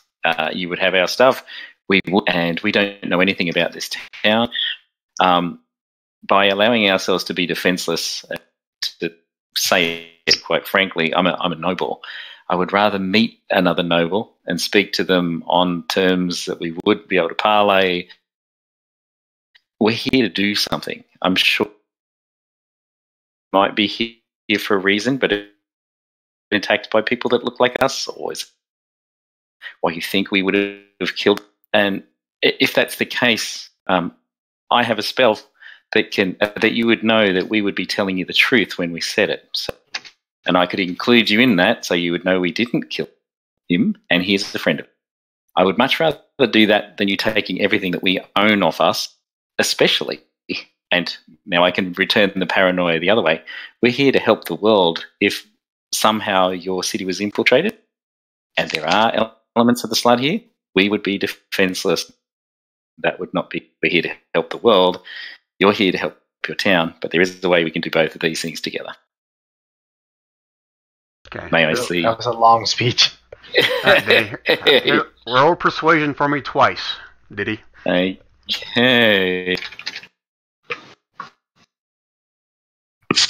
Wow, the +8, that's crap.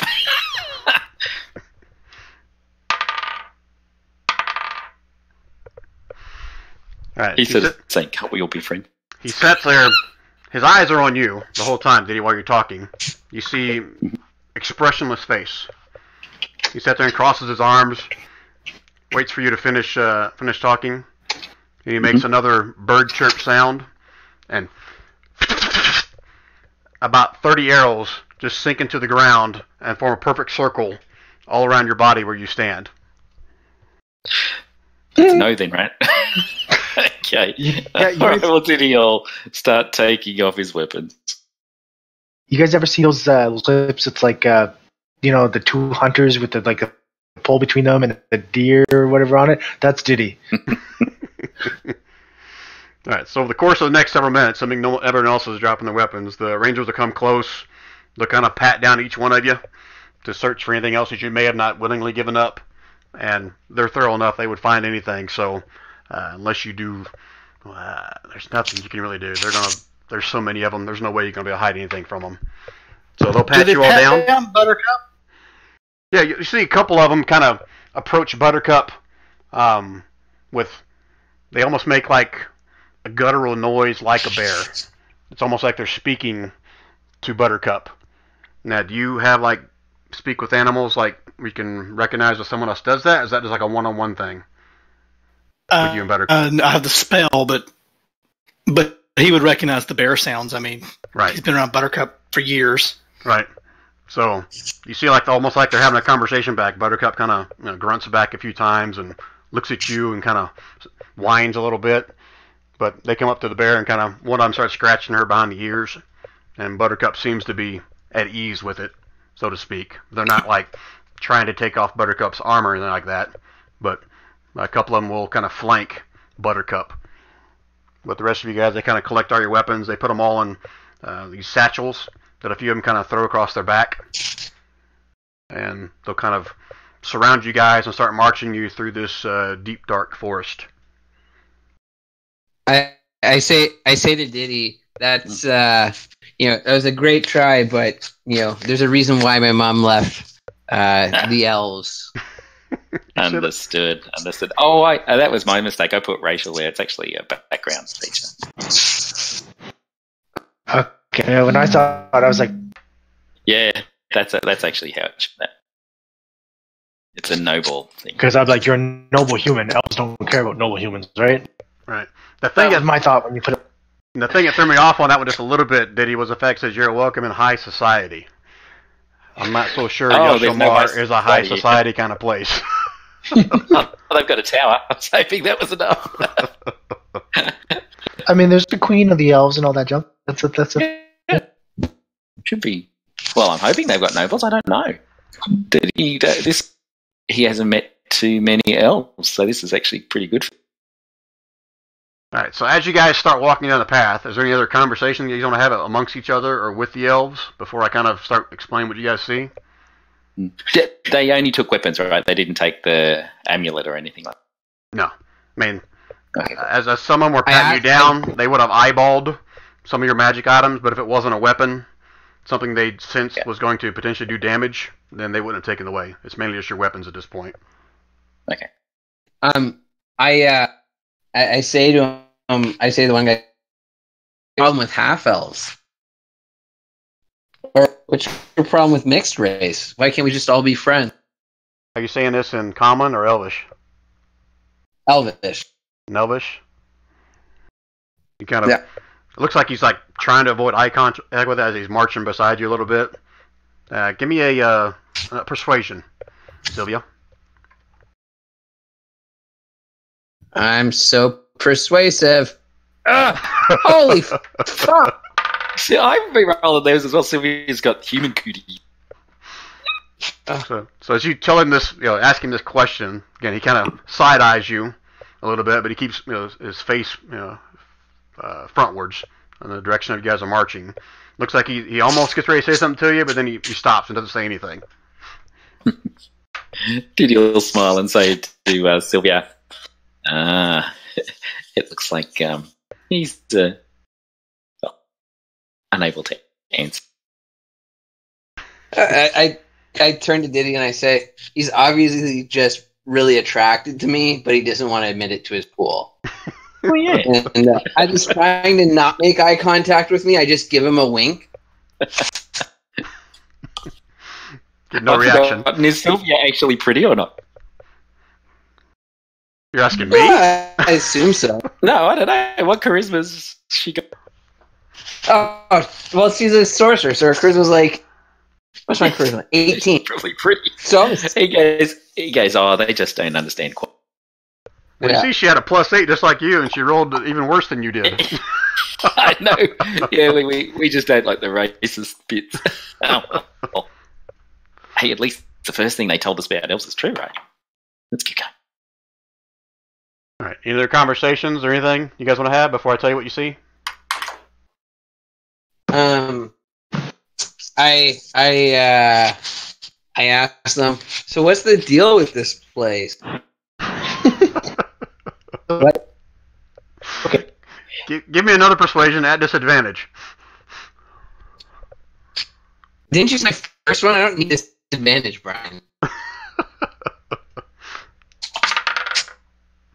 You saying this to the same guy, I'm assuming? Yeah, I'm like, what's the deal with this place? What's going on here? Why is everyone, why are you so on edge? What's around here? What's the history? Give me the 411. Again, he kind of side-eyes you a little bit. Says, I shouldn't be talking to you, but this is our home, not yours. It has been for thousands of years, and we want to keep it that way. That's all the answer you get. Sorry. So you don't have any newcomers in here? I'll go and answer that. Are travelers uncommon here? Those who are invited, yes. Did you whisper to her? I bet you that Halls of Legend doesn't have any half-elves in it. I whisper back to Diddy. I go, it's a shallow gene pool. I don't expect them to be understanding. And Twig doesn't whisper. He goes, and you know their ears are better than yours, right? I know. I have one elf ear. Oh, you look really deformed, don't you? They're not even. And I looked at him and I go, is this how you would treat delegates in your castle? You say that to the same elf? Or, no, I'm saying that to Twig. Yeah. I'm like, how would you treat delegates if you came to your fancy halfling manor? You're not whispering this anymore, I guess, right? Halfling? No. Twig looks and goes, well, for starters, in the city I'm from, they would probably have thrown you in the ocean to begin with. And the reason I wouldn't treat you well is because, well, maybe that's why my brother's running the business and I'm not. And they just called you a halfling. Yeah, he's ignoring that. Okay, it's like... I thought he was a gnome. He is a gnome. Sylvia, give me a perception check. Or whoever's standing next to you can also do it. I'm going to talk to Sylvia and say, we're probably going to want these guys as allies, so we better play nice. Okay, Sylvia, your perception? We keep talking to each other too much, and I'm going to help. Sylvia gets clubbed. Sylvia and Diddy, you guys hear like a couple of the elves close to Sylvia kind of talking back and forth in Elvish, so Diddy, you don't even understand what they're saying. But then one of them starts to laugh, but you guys can't make out what they said. I can guess. Actually, they're sort of fun. You just laughing with them? Yeah, I suppose. Well, this is what happens when every gathering you have is a family gathering and you don't get out. People don't know how to talk. Yeah. All right. Any other conversations? Anything? Okay. Corn's actually gonna ask the lead elf to like walking up closer to the guy who was talking to earlier, like where they're actually being taken. Give me persuasion with advantage, Corn. Advantage. So it's nulled then because I'm already at disadvantage. So yeah. Yeah. Ah, very nice. Okay, he kind of turns and looks at you. Says, "I'll answer this because you've been the only one that's civil here so far. Your half-breed back there needs to watch your tongue. We're leading to Yeshomar. I told you that already. Once there, we'll find you reasonable accommodations." Like he struggles to get that word out. Reasonable. So we'll find you reasonable accommodations until Brevin shows up. We'll send for Uanu, and you can have your words with her. This is all in Elvish. Yeah. And Corn's like, that's as long as we can Irinu or Jadel, that's fine for now. Very well. You'll get your counsel with the high priestess. Do we know she was a high priestess? We do You now. just said that now. Like, I think we didn't know that. I'm not sure if I don't think Cudwar or Jodel or Brevin anybody ever told you anything about who you're meeting in Yeshomar because Brevin we was were going just- to travel with you guys. Yeah, we were just told now. We were just on the way through the tree. He was like, look for Irinu. Or ask for Irinu. And now we know it's the high priestess. Okay, so we're just casually bandying about saying, we need to see the high priestess. Great, that sounds great. Oh, who did they help? What? So did which deity did they follow here? It was Elvish again. Oh yeah, but he's asking that anyway. He won't know what Oh. you're saying, but he says that because he's a paladin. Do Who they are you follow asking that the of? god? Probably. Gorn doesn't know who they follow here. You. He's heard of the place, but like this place is pretty secular from what I understand.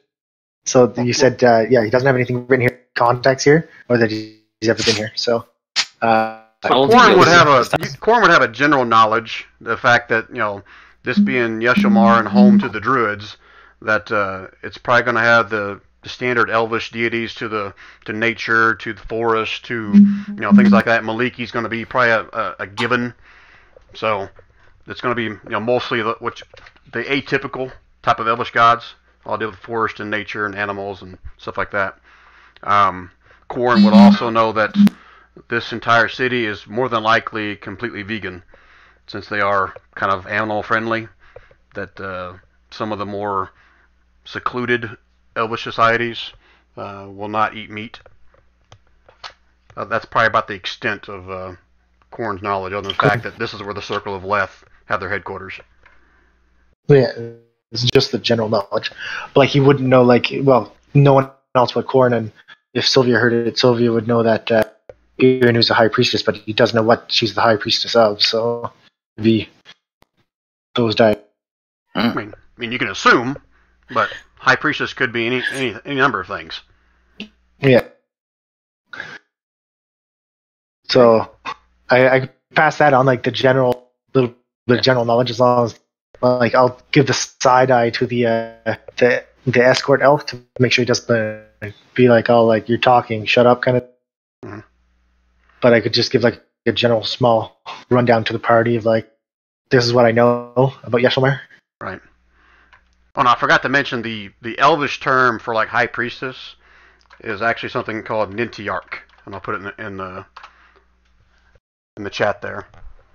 That's what the high priestess, I guess, term is for in Yeshomar and Elvish. So if any of you guys do any kind of lore within Faerun, that may ring a bell with you, but she's known as the High Nintiarch. Totally lost. Any other conversations happening before you guys come into the opening and I explain what you see? Didi will just try and fix the relationship up a bit by charming their socks off a bit, saying, he understands why they're being over the top with the with protection methods, Security. and the fact that there is all these problems around. He understands. Trying to make up for It's just, your failure before, yeah, right? Exactly. Yeah, he's just trying to get into the better books, but sort of explain why he. This is that feat you got, or if you talk to him for like 10 minutes or a minute, whatever, then you get advantage or something. That's silly. Well, it's silly. Okay. Do you have that one that's too? silly. Just sort of try. So you don't have that feat, correct? No, I've weight, so I'm just brawny. I think Silith is the one who's got the Talking. Yeah. charming. So I'll do my best. And who are you having this conversation with? Just the elf, the one who, the one with the folded arms, the one who, basically ordered them all to shoot us. Oh, the main guy? Can Professor P help by nodding along with Diddy? Like, yeah. Well, first you're going to have to persuade your way to get up that far in the front of the line. Well, Because you're kind of in the back. That's where they positioned you in the back of the group, and the main guy's up front, and Corn is still 5 or 6 feet behind him, except when he tried to approach him, he let him. Oh, look at you, your persuasion. I'll use that persuasion if I can to see if I can get further up the front. Yep, roll it one more time. Oh, You can probably guess why I had you roll that one more time. You start having your conversation with somebody next to you, and you're making your way up a little bit. He holds out a hand and kind of pushes you back. Says something to you in Elvish that you can't quite understand. I tell him I tell Diddy we don't take too kindly to your tap round here. So like common or Elvish? No, I say that. I tell Diddy that's what he said, but I'm telling Diddy that in common. Okay. Diddy looks really dejected, going. Is there like a banjo playing in the background? I'll come back to everyone then. Twig puts the banjo away. Ding, back the way you came. So as you guys are doing this, I guess technically Diddy's not in the very back. Rand, how far or how close are you trying to keep Baymax to you at this point? I mean, not within getting pierced by spike range, but probably within about 10. Okay.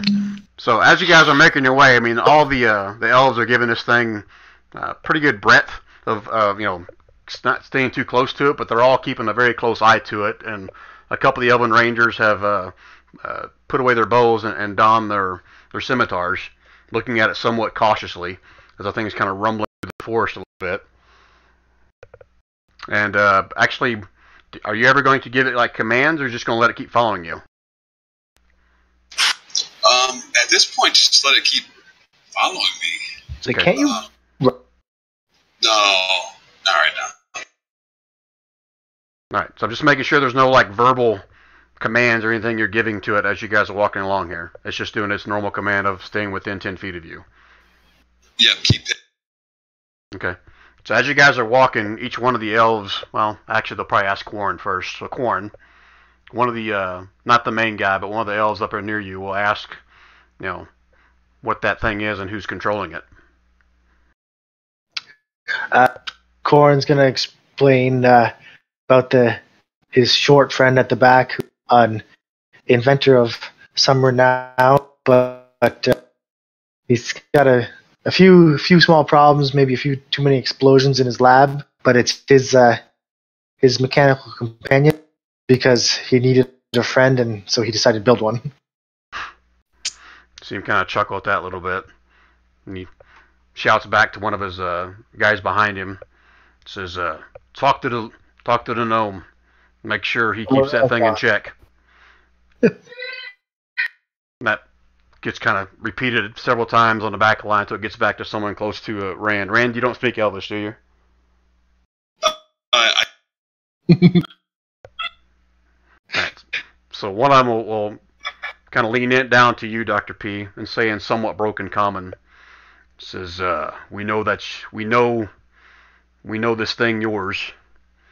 Keep it in check, or you pay for it."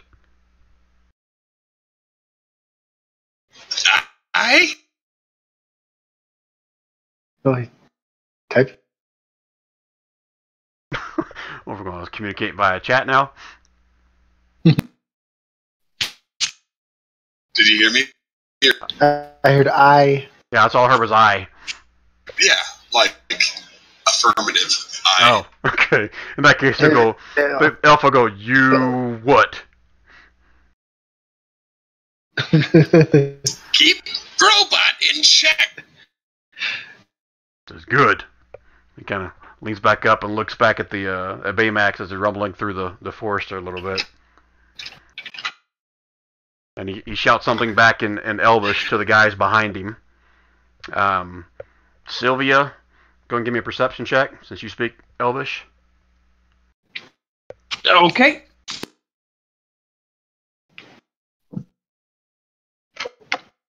Okay. Boom. Yeah. You hear the elves shout back to the guys in back that once they get to the city gates to put the what word would they use? They wouldn't use robot. They would use the big ball of spikes, basically, in some Construct? kind of crude term. Yeah, maybe construct. Yeah. Golem. To put it up into a net and elevate it off the ground, but it's not allowed into the city. But it's not allowed to be loose or free. Right. Are these the just out of context flavor here? Just 'cause it's amusing me. Are these like the racist against dwarves? You don't know that. I was like, are they racist dwarves? And then How would gnomes you are know almost just as bad. Yeah. How would you know that? Yeah, You don't. guys, I gotta change Okay. that. I'm sorry, Rand. What? I apologize. I'll be right back. I just gotta put the kids to bed. The wife fell asleep and the kids are still awake. Okay. No worries. All right. So while he's away, he'll get strung up on a crucifix, and the construct will be taken apart.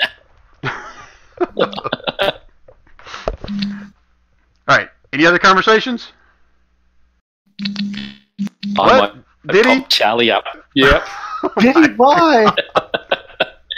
He gets it to appear right under him, and he's just sitting up. He just wants to appear noble as he wanders into the town. Yeah, so as soon as you Hey, summon Charlie, all the elves around you all draw their bows and they're holding up. They start shouting at you in Elvish, and so Quarren and Sylvia all tell you, he says, "Down, down, now, Get up. get down Get now." off the horse. Okay, all right, I'll hop off. I'll say it's tiring walking along. How long was this walk actually? Like we've been talking, but like how long is it? How long we've been traveling? At this point, it's been maybe 15, 20 minutes. Not very long. So like a kilometer. Yeah, in Splint Mill, I suppose I could see Diddy's complaint, but still, come on. He sort of says, "What?" He looks at them and says, "What's the problem? I'm using my transport." I got a question for you, Diddy. So when you do this summoning them, is this like a verbal thing? Is it a somatic? How do you go about summoning this thing? I think. Let me see. I used to be able to Spell that for you. Yeah. Is this one? Abjuration, verbal, so material. Okay. So basically, All it's three. just it's a spell. Yeah. And it's going to take a little bit of time there. So after I'm assuming you got send your steed away. Is that correct? After they all draw their bows on you and tell you to get down. Oh, look, I'll get down. I'll say, can I hold on? It's just a horse. Who you asking? Well, the rangers. He's showing it because it's a white horse with. You can tell it's sort of celestial. So he's just doing this more of this is who I am type of thing to let them know that he's of a good variety rather than a bad variety. Okay. Give me another persuasion, Diddy. Okay. The way I'm rolling, this is pretty bad. Persuasion. Here we go. All right. Oh, yeah. And one more. He's hoping that they get to see the nature of the horse because they're into nature. Hey. Okay. So you see them. A few of them are still holding their bows up, pointing at you, but the majority of them drop it. But one ranger does walk up behind you, says something in Elvish, and then pulls a scarf off his neck, wraps it around your face, and kind of ties it into your mouth, and ties a knot in the back of your head so you can't really speak anything else again. Oh. Then the rest of the rangers will drop their bows down, but you continue to kind of walk next to your steed at this point. Mm. So you're effectively like silenced. Gotcha. Next thing is the arms and legs on the. Right. Anybody else? Any more conversations? So, as you guys are going down this path, another 15, 20 minutes goes by, going through this deep, dark forest, and you start seeing more and more light out in front of you, like you're finally coming to a clearing out of this forest. And as you guys open up into this clearing, if you look on the map where I'm going to ping here in just 1 second, you guys are basically looking at the city from this vantage point. So, the only real thing you see is this tower right here. You really can't see most of the towers behind you. I mean, up on the top of the cliff, you can probably see the parts of this tower here, and probably this one as well. But that's the only real things you see other than this large tower up front. These are some very large, tall gates here. We're talking like 30 or 40 foot tall gates with a very large metal and wood combined gate right here. Also got some stone base portions of it, upper portions of it as well. You also see one large tower up here to the left side as well. So basically, as you guys are approaching, you see these large buildings up the front, and you also can see off in the distance, kind of over in this general area over here, you can see probably close to maybe a dozen giant eagles. They're just kind of circling in a counterclockwise motion over the top of the city. Everyone can give me a perception check to see if you see anything more detailed than that.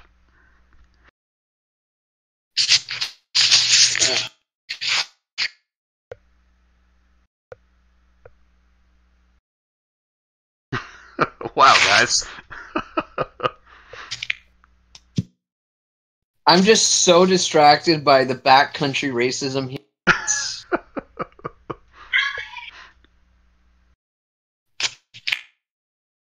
How about Corin?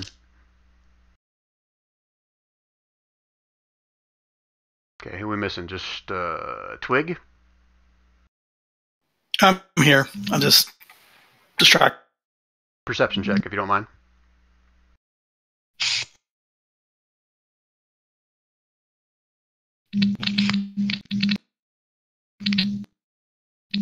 Alright, so there, one person sees it.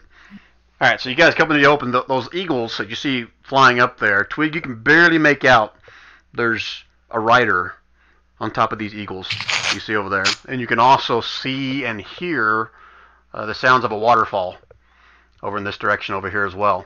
Kind of cascading down. And you can't see beyond into the city because there's big walls right here as well. Right. Okay. Okay. Let's see if there's anything else. Off in the distance, you can see some of the buildings that are higher up. Looks like they're mostly made of stonework, but you can also see there's like hundreds of trees that are kind of intertwined all around the stone, almost like either the trees are growing through the stone or the stone has been somehow laid upon and around the trees as well, almost like they're one, they're grown together almost. But you can see that on some of the higher elevations up here above the wall. Okay. So you guys are approaching the walls up here. You can hear a few Elvish shouts from some sentries atop the wall.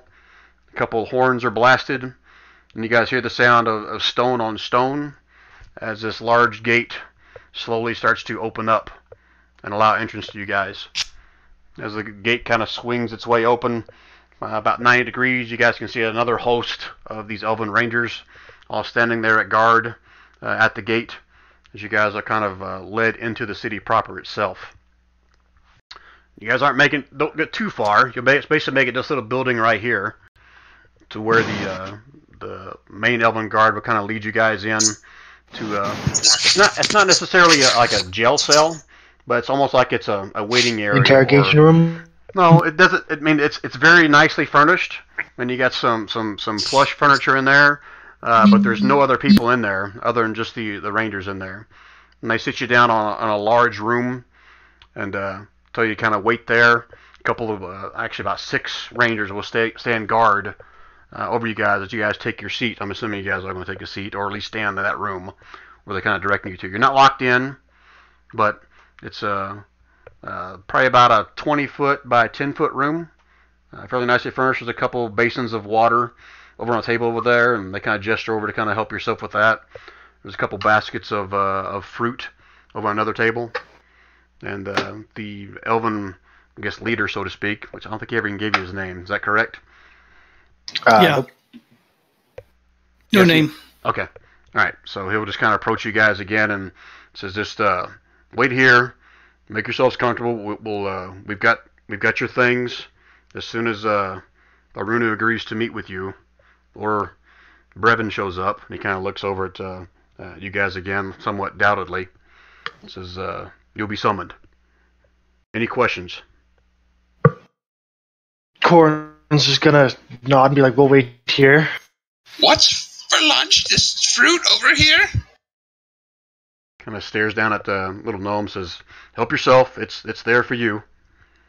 There should be plenty here. If you guys run out, just let one of the guards know. We'll bring more." And with that, I'll bid you adieu. He kind of turns around and heads back out the door. Now we're in a waiting. This is the politest I've ever seen Dr. P. He must be terrified. Right, the guards all standing there stoically, not really saying anything. They don't have their weapons drawn or anything like that. They're just kind of standing there at attention, kind of keep an eye on you guys. Any other conversations and anything you guys having while you're in here? Or? Corn's going to go ahead and explain what talked to the leader there about how Aruna is actually the high priest, which Cudware failed and Brevin failed to mention. About Arunu? Yeah, Aruna. Okay. Is that a dig at the DM, or is that who are you digging that to? No. That's digging at, like, we just kind of left and didn't know. It's not a dig at you. It's character digging, right? I'm just teasing. No, but I'm just gonna explain that, and then suggest that we all we rest because we're pretty tired, a little beat up. And so, some comfortable seats, and we don't have to worry about like defending ourselves right now or keeping a watch. That we should just all rest while we wait for. You're having that conversation with who? Everyone in the group. Oh, the group. Okay. Yeah. Okay. Anybody else? Anything else they want to do? You just want to kind of wait out for someone else to come back? Either Brevin or Aruna. Or Jodell. I mean, do we have much of a choice? We're kind of in the cell. We're surrounded by a bunch of people who hate us. This is no. And so they locked us in the cell, or no. We're in like a sitting room. Yeah, you're not locked in. You guys can see the door. You guys can see the opening. Actually, there's not a door to this room, but you guys can see back out through the doorway, back towards the gate. That's where a couple of guards are standing there by the door as well. But no, you're not locked in. They just ask you to stay here until they got the council with Arunu. Or Brevin arrives. Right. Brevin arrives. Correct. Yeah, I say, well, hey guys, we could use just a long rest. Just wait here. If it takes them a couple hours, it takes them a couple hours. Maybe the rest of our party will show up too. Yeah, that was Corin's suggestion, is that we just wait. We try to relax a little bit, since we seem to be at least in a safe place right now. And then wait for news, because there's nothing else we can do. Okay. So he's going to sit down and try. Is that what he does? Doesn't sleep, he meditate? Yes, more or less. You should ask them if we can have some food too. There's food. There's plates of fruit and stuff.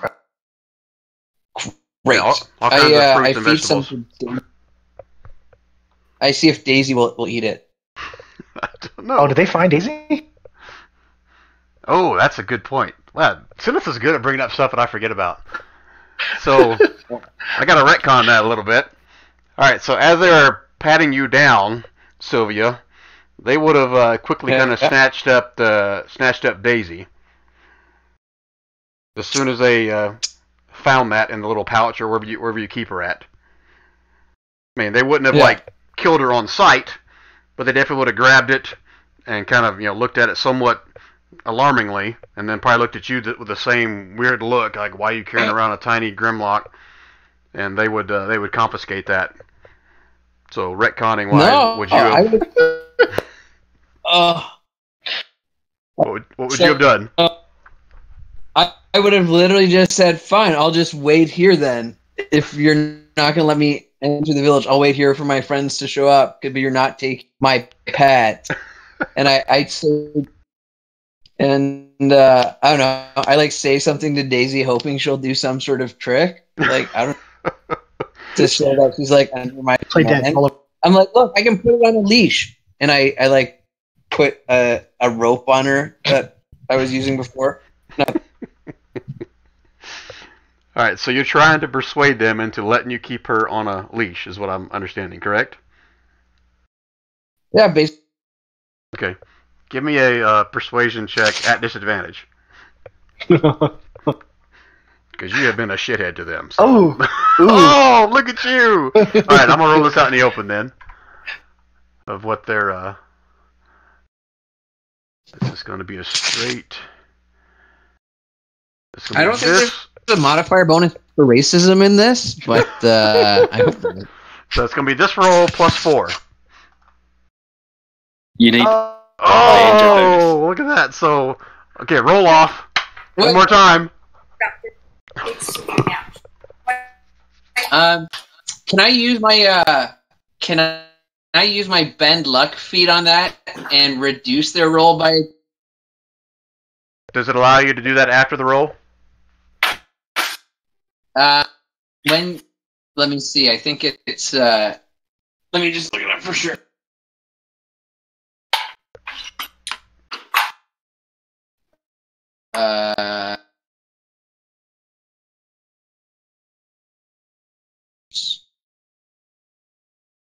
Why isn't it popping up? It's There not. we go. I don't see that compendium.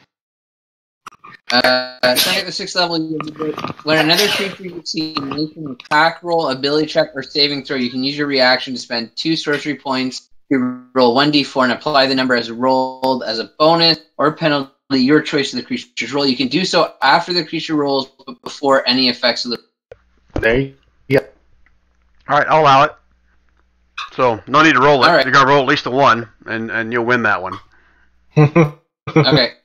So they kind of begrudgingly kind of hand you back the Grimlock, and they watch you, very closely as you put the leash, whatever, around her neck, and they inform you to keep the Grimlock within your satchel or bag as well, in addition to the leash.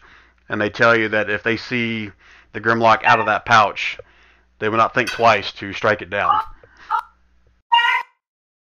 Okay, and I say to Daisy, and I pat her head and make a big, and then I just let her know that everything's fine. Wow. How long have you had that thing? It's been a while. Ever since Gukumar, right? Does that thing get bigger or? Well, it's now. It must be tamed by now. We're getting pretty close. Yeah. Yeah, at this point it is tamed. I think. So basically, it's my pet so far. Okay. Hasn't betrayed me. Until Daisy finds a boyfriend. Oh, the worst. Alright, so that'll happen back in the forest. That happened before you guys even got into the city. So I even forgot to mention, as you guys walk through the gate, you would have seen the rest of the city, and there's a very large waterfall at the top of this giant cliff. Water kind of running down, forming somewhat of a river. You guys can probably see parts of it just through this section where you guys first walked through here. And you won't see how it goes down here to a large lake here as well. But you'll see some of the towers. All the rest of these towers you see down at the bottom of the map down here. So you can see there's a series of tall towers across the city. Matter of fact, when you walk through here, you even see over here there's these giant steps. From what you can tell, there's maybe 100 steps that lead all the way up this cliff over here. And each row of steps is at least 100 feet wide. And Corn, give me a history check to see if you heard anything about those. History check on. That's a disadvantage too, because I'm tired. Nope. You see the steps, but he's like, I seem to recall a story, but I don't remember what it is, so don't remember anything about it. Alright, so An hour passes. Nobody comes by. Are you guys using that opportunity to kind of take another short rest, or are you guys wanting to kind of see if they'll let you take a long rest? Yeah, we need a long rest. Well, the way I figure it is we'll ask for a long rest because they're going to make us wait for Brevin to come back or whoever. So, or at least Jodell. And who knows how long that's going to take them to get. Could you do it? We'll go for like a long rest, and you could roll it out like a regular encounter, whether they come back and get us early. Yeah, just so we're clear, I mean, the Elven Guard told you he was going to try to call a meeting with you guys and Arunu, since that's what you asked for, or if Brevin shows up before then. Yeah. But we also don't High know Priestess is a little... It would be kind of funny, like, just pulling out our bedrolls and stuff. Camping. Light a fire in the middle of the freaking... bad idea. So I'm just saying, the first hour goes by, whether you guys are resting or not. I guess technically you could take a short rest if you wanted to, but an hour goes by, and nobody shows up. Corn's been resting. Yeah, so if you want to burn hit dice, you can, but first hour goes by, nobody there. Second hour goes by, nobody shows up. Third hour goes by, there's nobody there. I'm gonna start my long rest. And on that one, exhausted by now. I've been wandering around with plate mail on, splint mail on, and it's heavy. It's made out of a dynamite, so I'll take it off. And so as Biddy finally gets all his armor off, and you see him kind of crawl into his bedroll. The fourth hour comes along, and the Elven Guard comes walking into the door and says, And she has agreed to meet you. Okay. So that'd be the fourth hour. So that actually would finish Corn's trance. Because his thing's 4 hours. So he would his eyes would open just as the guard arrives. Okay, I'm okay with that. Does that fully heal him on a long rest? No. No, you don't get a long rest with 4 hours on an elf. It's only you meditate for 4 hours, but you still need an extra 4 hours of. They still need. Correct. It's no. Oh, okay, it says you gain the same benefit that a human does from 8 hours sleep. Yeah, but then they wrote up that you still need a 4 hour downtime. I don't know why that. So I don't know why they put it. I think it's just so you can help light more with activity, like keeping watch or something. Yeah, it allows you to take longer watches. Right. Okay. Yeah, those errata came out. That's probably like at least 6 months ago, if not longer. That came out about that. And I sometimes I've never played an elf actually, so that's I always knew that they sleep. Yep. Alright, so the guard shows back up, kind of somewhat begrudgingly shouts as he sees Diddy and Sylvia trying to sleep. Says, Aruna's agreed to meet with you. We'll escort you to the meeting place, and you can have your audience. We've still seen no signs of Brevin. So, I'm not sure if that plays to your favor or not. And he kind of waits for a second. He smacks his hand right over Rand's mouth, or Professor P's mouth. Shut him up. Who does? Corn, as a reaction. Professor P opens his mouth and Corn's just like, stay the way you want. Alright, so let's have a dueling dexterity or acrobatics check on this one. Am I still at disadvantage after that 4 hours too? Yep. Dexterity or acrobatics? I think. How does that roll when you click dexterity? Does it go by like the number at the bottom or the mod? Just click on the word dexterity if you don't have acrobatics. I have acrobatics. Then click on the acrobatics word on your character sheet. Eat that. Okay. Alright, so whatever Ray was getting ready to say, Corn gets a hand over his face before he can get it out. You combating that at all, Randy? Or are you just gonna live with it? Dr. P's used to it by now. Okay. All right, so we're gonna follow the. Is it the same guard? Yeah, it's the same guy that was leading the I guess the convoy, whatever you want to call it, from the forest to this location. All right, so we're just gonna. He'll wait there with his arms crossed, tapping his foot as you guys all stand up and try to wipe the sleep out of your eyes or whatever you got to do. Put your armor back on if you want. See Diddy sort of slowly having his. He eats some food as well to make himself feel better, has a drink, and then steps up. Slowly puts his armor back on, and then comes. And when you got led into the room, they would have taken that scarf off of your head, obviously.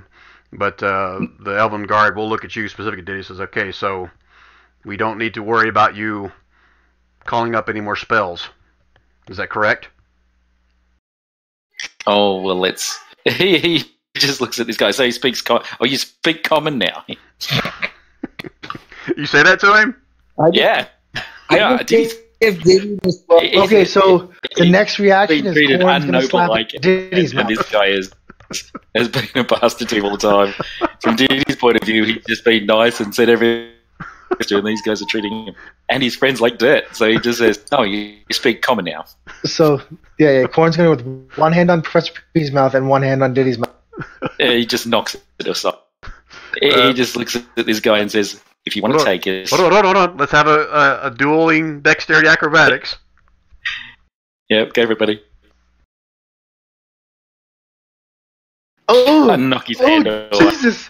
How? I grab it too and pull him close, so I'm actually grappling him. And I'll sort of pull him behind me, and I'll say to the, exactly what I just said. Oh God! And he'll respond back saying, "Yes, I speak the lesser language." Oh, Yes. You speak it with the disdain that it's supposed to have, so he'll just sort of throw him.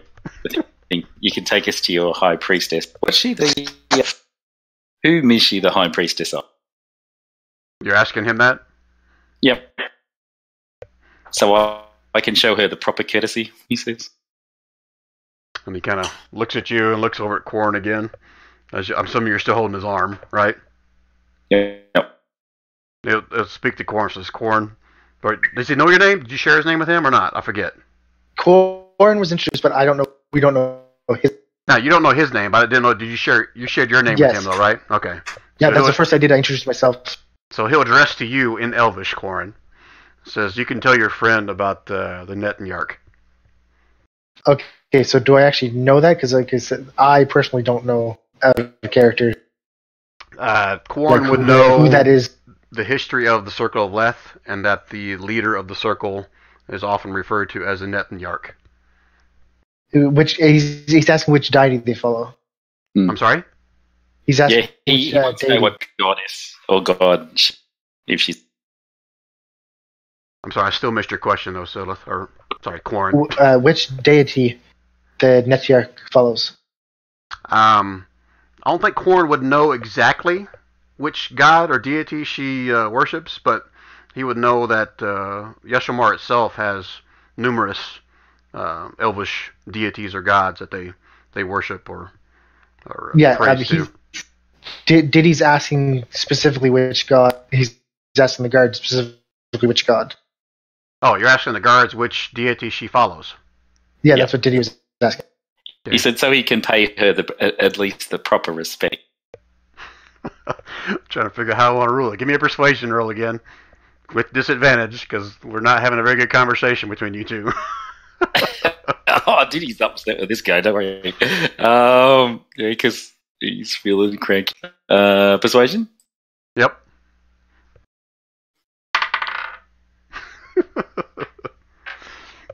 He turns to you, and he says in broken common, "The true gods."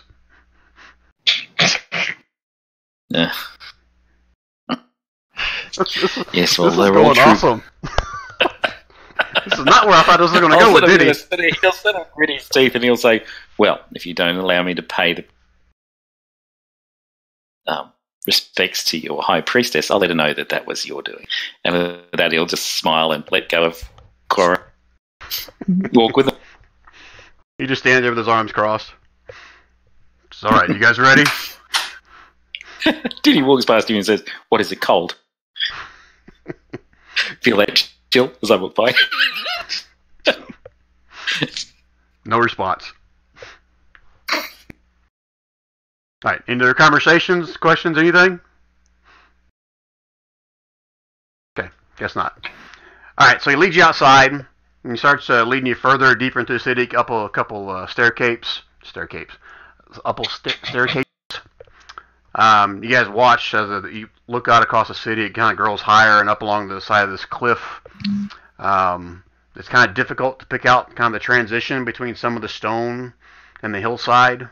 Those of you that are familiar with elvish engineering will pick out some of the traits of that.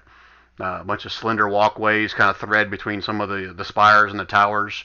See a bunch of curling stairways. Provide like external access to a lot of those same towers, and see some lower balconies.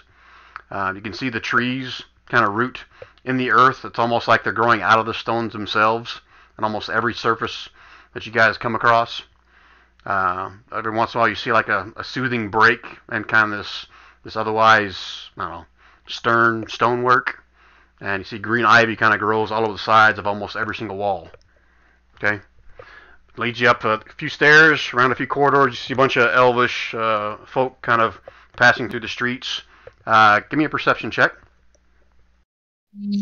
Anybody who wants to, if you're looking around. Everything's a disadvantage, but sure. Okay. Damn, guys. All right. Good thing for Twig.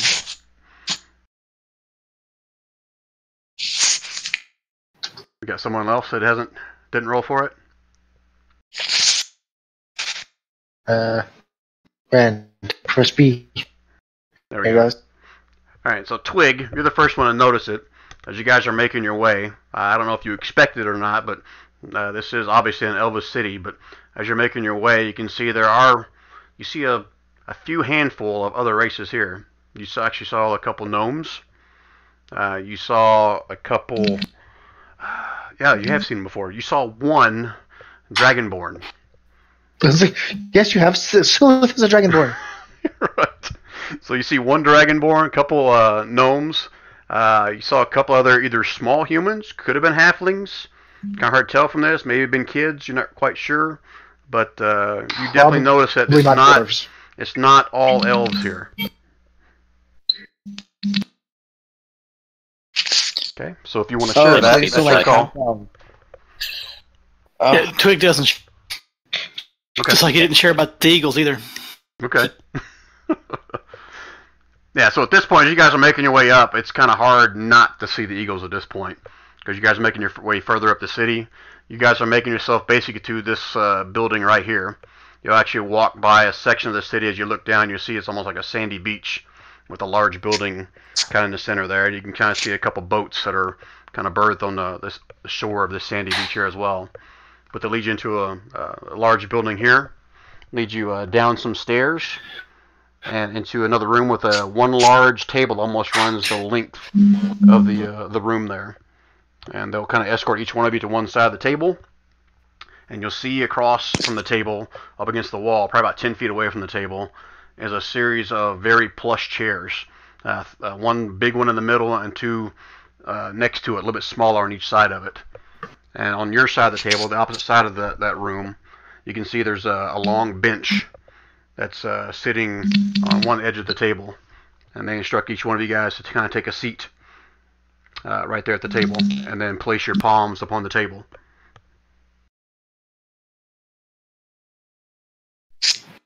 Corn's gonna. Okay.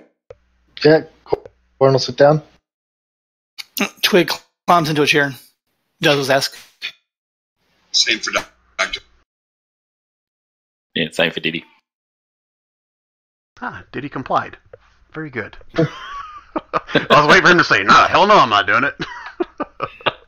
Oh no, it's just taking a second. I'll try and remember the history of Yeshulmar as well. Shit, can't. I think I haven't rolled anything other than a 3 today. Yeah, you haven't done a very good job. Nope. Alright, so let me go grab her token just so you can have a face. I think she may be over here on the right side somewhere. Did it? I didn't see her. No. Yeah, she's on the other layer. So, 1 second. You guys watch as a host of robed elves come walking into the room. 3 of them female, and 2 of them are male. Matter of fact, I just need to unhide all these guys, because they're all going to be here.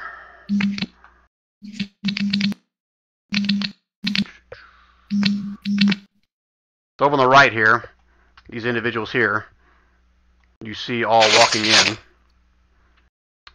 This one here kind of takes the... Oh, it would help if I was on the right layer when I'm pinging on stuff. These elves over here, in this little box, all come walking in, and this one here takes a spot at the center chair. You guys recognize this one right off the bat.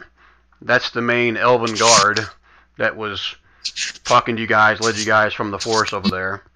And the rest of them all come in and take seats. She has the one in the center. He has the one to the right of her. And she has the one to the left of her. And the other 3 kind of stand next to her. This individual here, as you've seen before, was the first one to speak. It says, Nethiarch has agreed to meet with you. We have no sign of Brevin or Jodell as of yet. But she has agreed, by her grace, to listen to what you have to offer. And she kind of just bows, doesn't say anything. Go ahead. This is in Elvish? No, he would have said that in common, because not all of you guys are Elvish. Cool. So he says he's bowing? Yeah, Runu would have bowed as she came into the room and then taken a seat. Korn's gonna bow, like, from his seat, bow forward to Runu, and then immediately launch into the tale, the epic tale. The epic tale of? How we got here and what was looking for Jodell, and how Brevin told us, Edward told us to look for Brevin. Okay, and she kind of... Brevin said he's going to... Go ahead. I'll say it was Brevin was supposed to meet us here. He was the one who also told us. Yeah. Right. And she kind of sits there and nods as you're telling the story. And when you're finished talking, she looks each one of you kind of individually for a second. She goes, I know of your story. I've heard the tales, as most of this council has, as she looks at the elves all next to her. And you can hopefully understand our hesitation of accepting strangers into our midst. We know Brevin well. We know Jodell well. They know us well. We do not know you well. So you must forgive these, and she looks over towards the elf that's kind of led you guys in, to our, you may consider, unhospitable ways of bringing you in here, but these are dire times. So you have my apologies if we've offended you in any way. And she looks back over towards the elvish guard, and he just kind of bows at her. Doesn't say anything, doesn't look like a pissed off look on his face. He just kind of bows somewhat respectfully. But until we hear from Jodell or Brevin, your accommodations will stay as they are. We means you no ill will, but you must understand why we are doing this. So I must tell you that Brevin has shared a little bit of the story of where you are to go to next. I ask you not to share that with the common folk. We do not want to start a panic, although many here do know of your journey ahead. Just please be respectful of what that news may bring about the populace. Don't cause a riot. You say that out loud? No, that's sorry. Okay. All right. Sorry, I'm fading a little bit here. Sorry. Had a long day. It's okay. We're approaching the 3-hour mark, so about 15 more minutes, I'm guessing. So she kind of looks at each one of you. So, as my way of apologies or recompense for maybe the way you've been treated as you come in here. Is there anything that I can do or answer for you?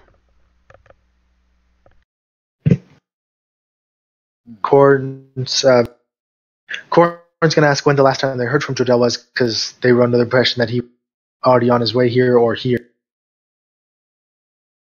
Yeah, and she nods. She says, last we heard from Jodel, it was 2 days ago. When He was here? And she kind of looks at you. Was he here? No, he was not here. But we did hear from him 2 days ago, and he had mentioned he was off to find another of the portals that the Slotty are using, and that there was a band of adventurers that would be coming here soon, being escorted by Brevin Lyodon, and that Brevin will be leading you on your next step of this journey. We have not heard from him since. So why did we need to come to this town? Was it just because it's a stepping stone to the next place? That's out of character. Yeah. Oh, out of character. Yeah. Mainly because because I wrote a few notes down. That's mainly because that's what Jodel and Brevin told you. Okay, so there is no portal from here. Okay. You don't know that. You don't know where the portal is. But Brevin was going to lead you guys to that spot that would take you to the city within Limbo. When she mentions the Slotty, that Jodel was looking for another portal for the Slotty around here, I'm going to ask if they were having difficulties suffering incursions from the Slotty or the Centaur. You're asking if Yeshomar has been? Yeah. And can show answer says, not as of yet. We are a very well defended citadel here, deep within the forest. Go ahead. Let's say he's going to say, as a gesture of goodwill, we've dealt with these foul creatures a number of times, and our friend here, he's going to point towards Didyma.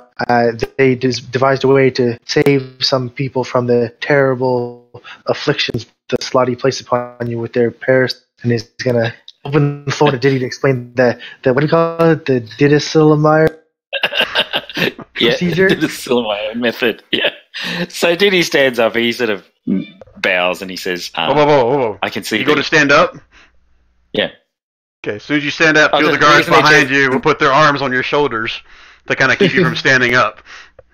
And the other two next to him kind of grab their swords.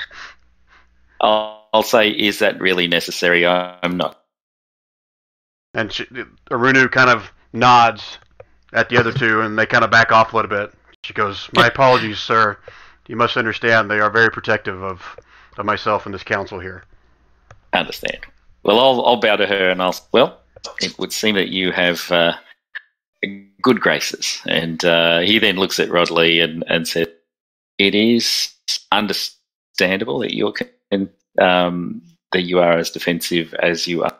But I'm sure there would be spells that you, as a priestess, may be able to cast that would quickly tell you who we say. Because this continued behaviour is really, it's going to make it difficult. We don't have any of our stuff, and I would be more than happy to tell you, remove any Slotty that infects your, as Corin says, as a symbol of goodwill. But whether or not you take us under chain, or whether or not you allow us to come in peacefully, that's a problem, because I myself am a noble. We're allies of yours, and I was gagged. Everything I tried to do to show them that we were peaceful, and we even came in telling that we were who we are. The treatment that we have received, not by you, Arunu, by this man over here. You can see the look on Riley's face just starting to kind of cringe up as you're talking here a little bit, but he's biting his tongue. He's not saying anything. and I'll say, and he's the commander, and all of his men did exactly the same thing. They were terrible to my friend here. I understand that she is a half-elf, but I was always told that your people were aged and wise and would not do things that. I'm sure Solani would not be happy with somebody saying, and her birth is just a tragic mistake. She's done great things. And maybe if people were to get to know her a little better, my good friend Sylvia, then we wouldn't be having, a lot of problems that happen. But once again, I can understand why you are being defensive. And with that, I'll then tell her how to cure the problem. If somebody gets it, how to do the polymorph and get rid of the creatures. So we offer you that because we're going to come here in peace and trust, not the other way around. Okay. But Aruna, if you do have a way of detecting lies, you could ask us quite quickly. I'm happy to submit to something like that to tell you that we. And after you finish your little speech there, she'll kind of stand up and she'll walk over to, well, you see his name, but you don't know his name. She'll walk over to him a little bit and she'll hold out a hand, and he'll put a hand on hers and he'll kneel down and then he'll kiss her hand. And she goes, "Now, Rodley, I understand your loyalty. I understand your ferocity, and we welcome that at times. But we've had these words before. You must be more welcoming to those who come here with obviously no harm. Did they raise a weapon to you?" It says, "No, my lady."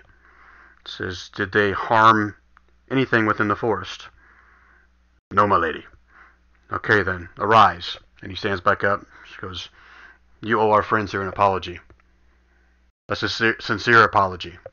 And you can see kind of the look in his eyes. He was angered at first, but now he's kind of like softened. Contrite. Yes, contrite. It's a good word for that. Says, "Yes, my lady, I apologize to you, my grace." And he'd go to each one of you guys and kind of bow and place a hand out to each one of you guys as he bows. Says, "Please accept my apology. My ferocity for defending the city sometimes gets the best of me. And that is right, wrong, or indifferent. My men follow that by example. All I can offer you is my apologies and my promise that it won't happen again."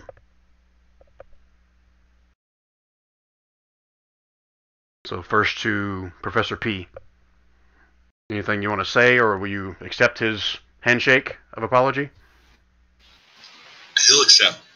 I accept. Okay. Next he steps over to Twig. Same gesture. Did we lose Twig? Okay, we'll come back to him then. Same thing over to Diddy.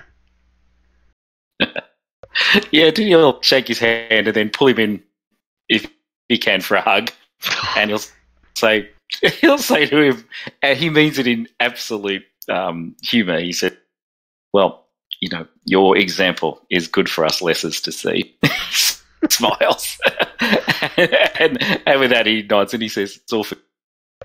Okay, so he kind of half-heartedly kind of returns the hug and just gives you one of those cheesy, "I gotta sleep in my own bed now," look, Yeah. Yep.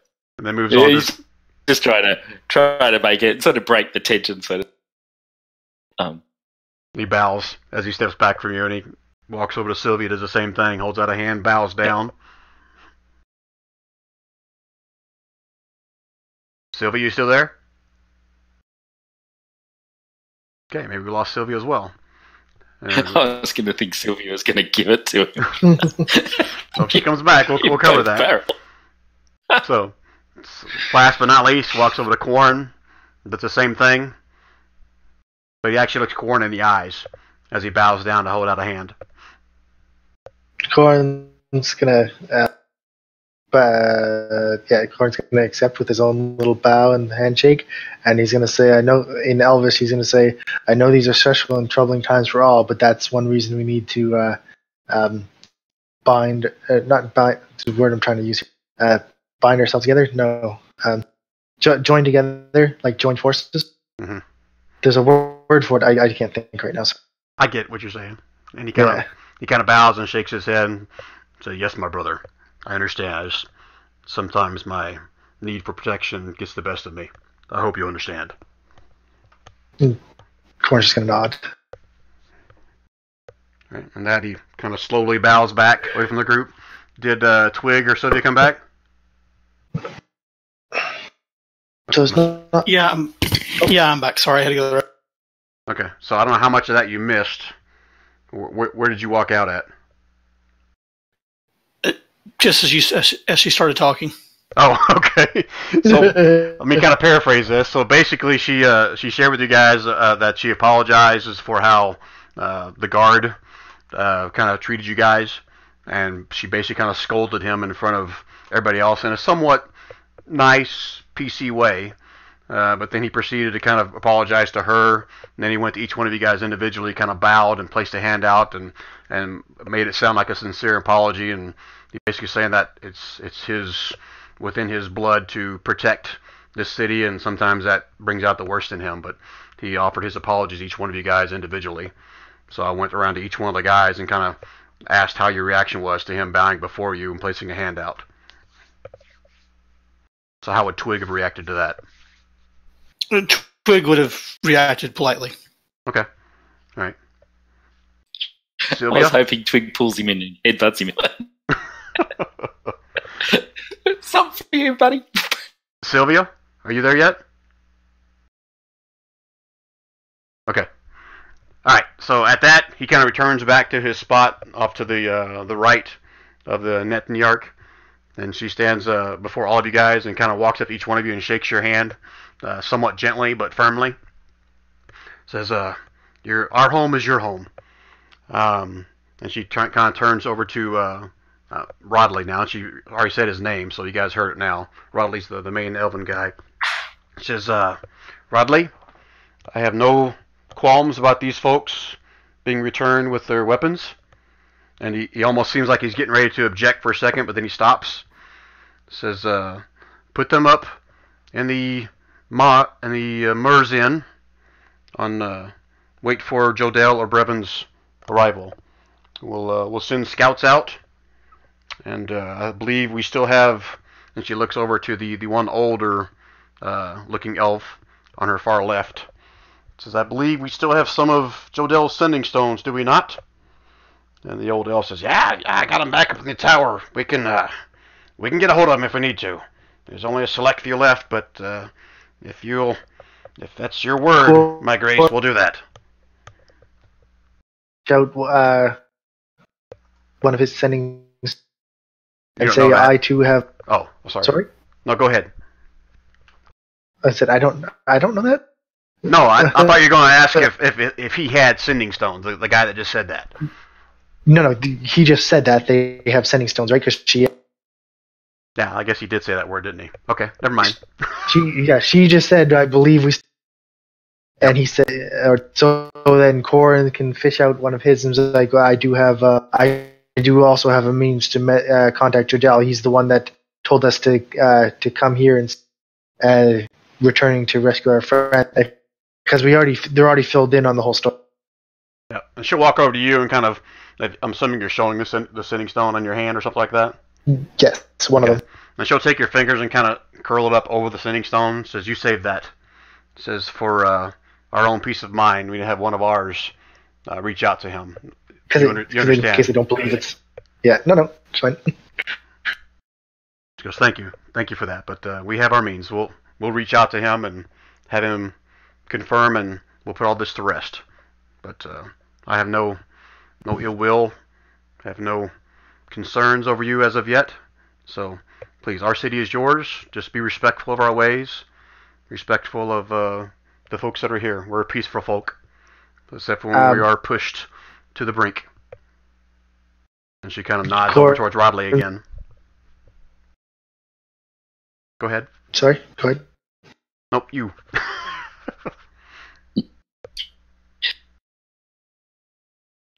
So Diddy might share with Rod how the Slard transfer the eggs. You know. No, you explain about how they can sometimes infect them. Okay. Yeah, he says it's the blue ones and the red ones. I thought it was their bite, but it's not. It's actually only their claws. And yeah, they put a tiny little egg in you and it grows. So if you get anybody who gets scratched by one of those, you have to isolate. Okay. Then And at polymorph that, them in. I mean, Arunu will obviously thank you for the information, and she'll nod over towards Rodley again, and says, "Rodley will take down the details of what you have to share with us, and we will share that amongst our folk. We have not been subject to any of the slotty attack here within Yeshomar, so we feel fairly safe, but we will take precautions." Mm. Rodley kind of nods as well, and says, "Yes, my lady, I'll get the details and I'll share them appropriately." Yeah, I'll say I don't know if it's only those two, but we don't think it's the greens. There's an even more powerful type that's a dark color, like a black or a grey. They might be able to do it too. So just anyone who gets clawed. She says, "Yes, To, the death slot, I'm assuming you're referring to." yes, I've never seen one. Yes, as have I. I've never seen one, but I've heard the tales from those before me. And They're not a good thing too. no, they are not. And it's been a long time since we've had to worry about them, but we've been through this before. I don't know if Jodell or Brevin have shared that detail with you, but I have faith that we'll come out in the end victorious. Yep. And your paranoia is not a bad when they're. It's actually a good thing. I'll sort of smile between him and Arunu because they do change shape. They do change shape, and Rodley kind of asks you that in common. What do you Yes, mean they change they shape? do. I believe that they can polymorph into the look of a person. Like you could have one. It might just be the more magic ones, but they can change into the likeness of somebody else perfectly. So, And he says and to I you, think you've witnessed this personally. I've seen them change, but I don't. Yeah, I've seen some change. Two of them. Yes, I have. Okay, I've only heard stories of such tales. Wasn't sure too if I should believe them or not.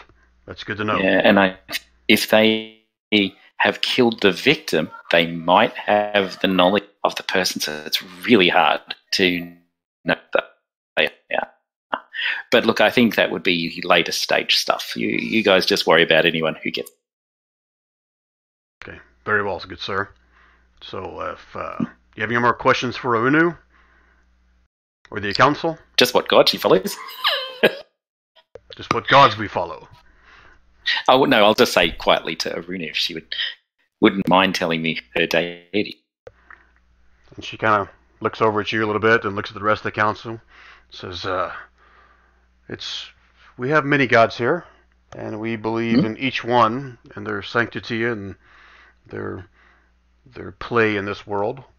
But I wouldn't say I follow one god. I just say I follow the gods. And she'll rattle off all the different temples they have within Yeshomar, and all the different deities that they worship. Okay, so not the Father Corellin, it's all the others.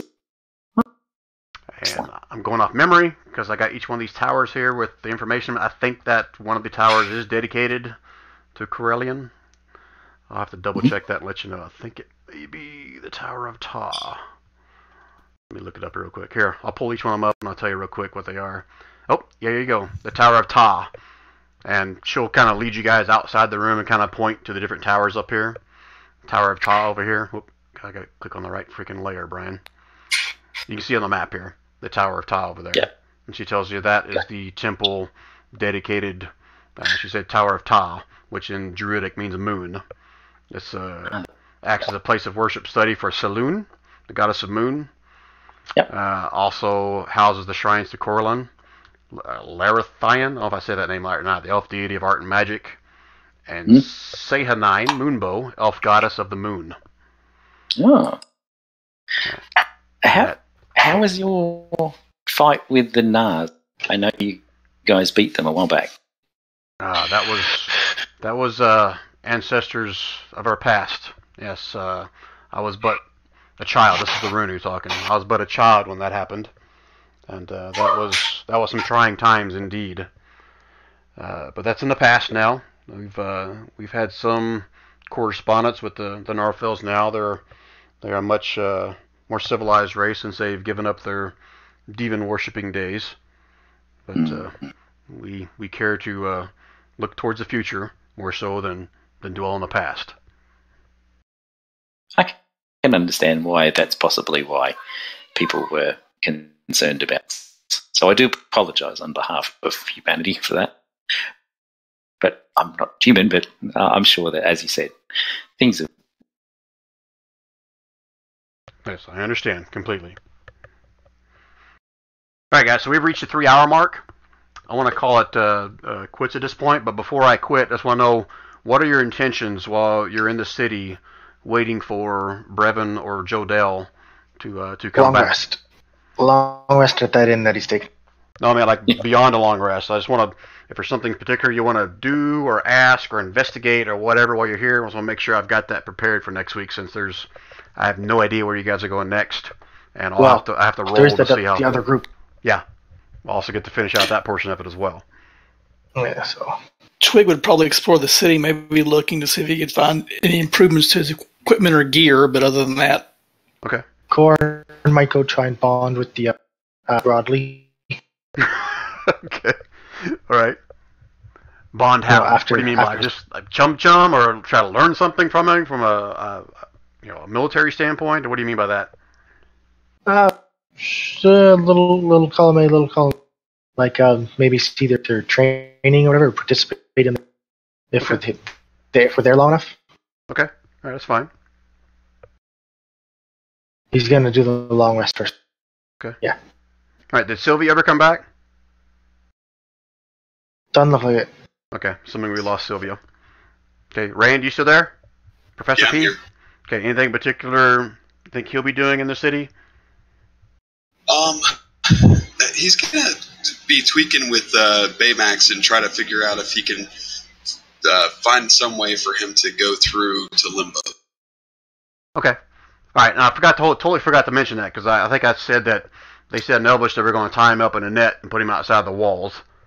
So I'm assuming you at some point you would have shared that with Arunu, and she would have known the history of the gnomes and their constructs, and she would have basically cautioned you, okay, just you can bring him in, but they're not common here, so just kind of keep him somewhat close and try not to frighten the folks that are here, because some of the folks have never seen one before.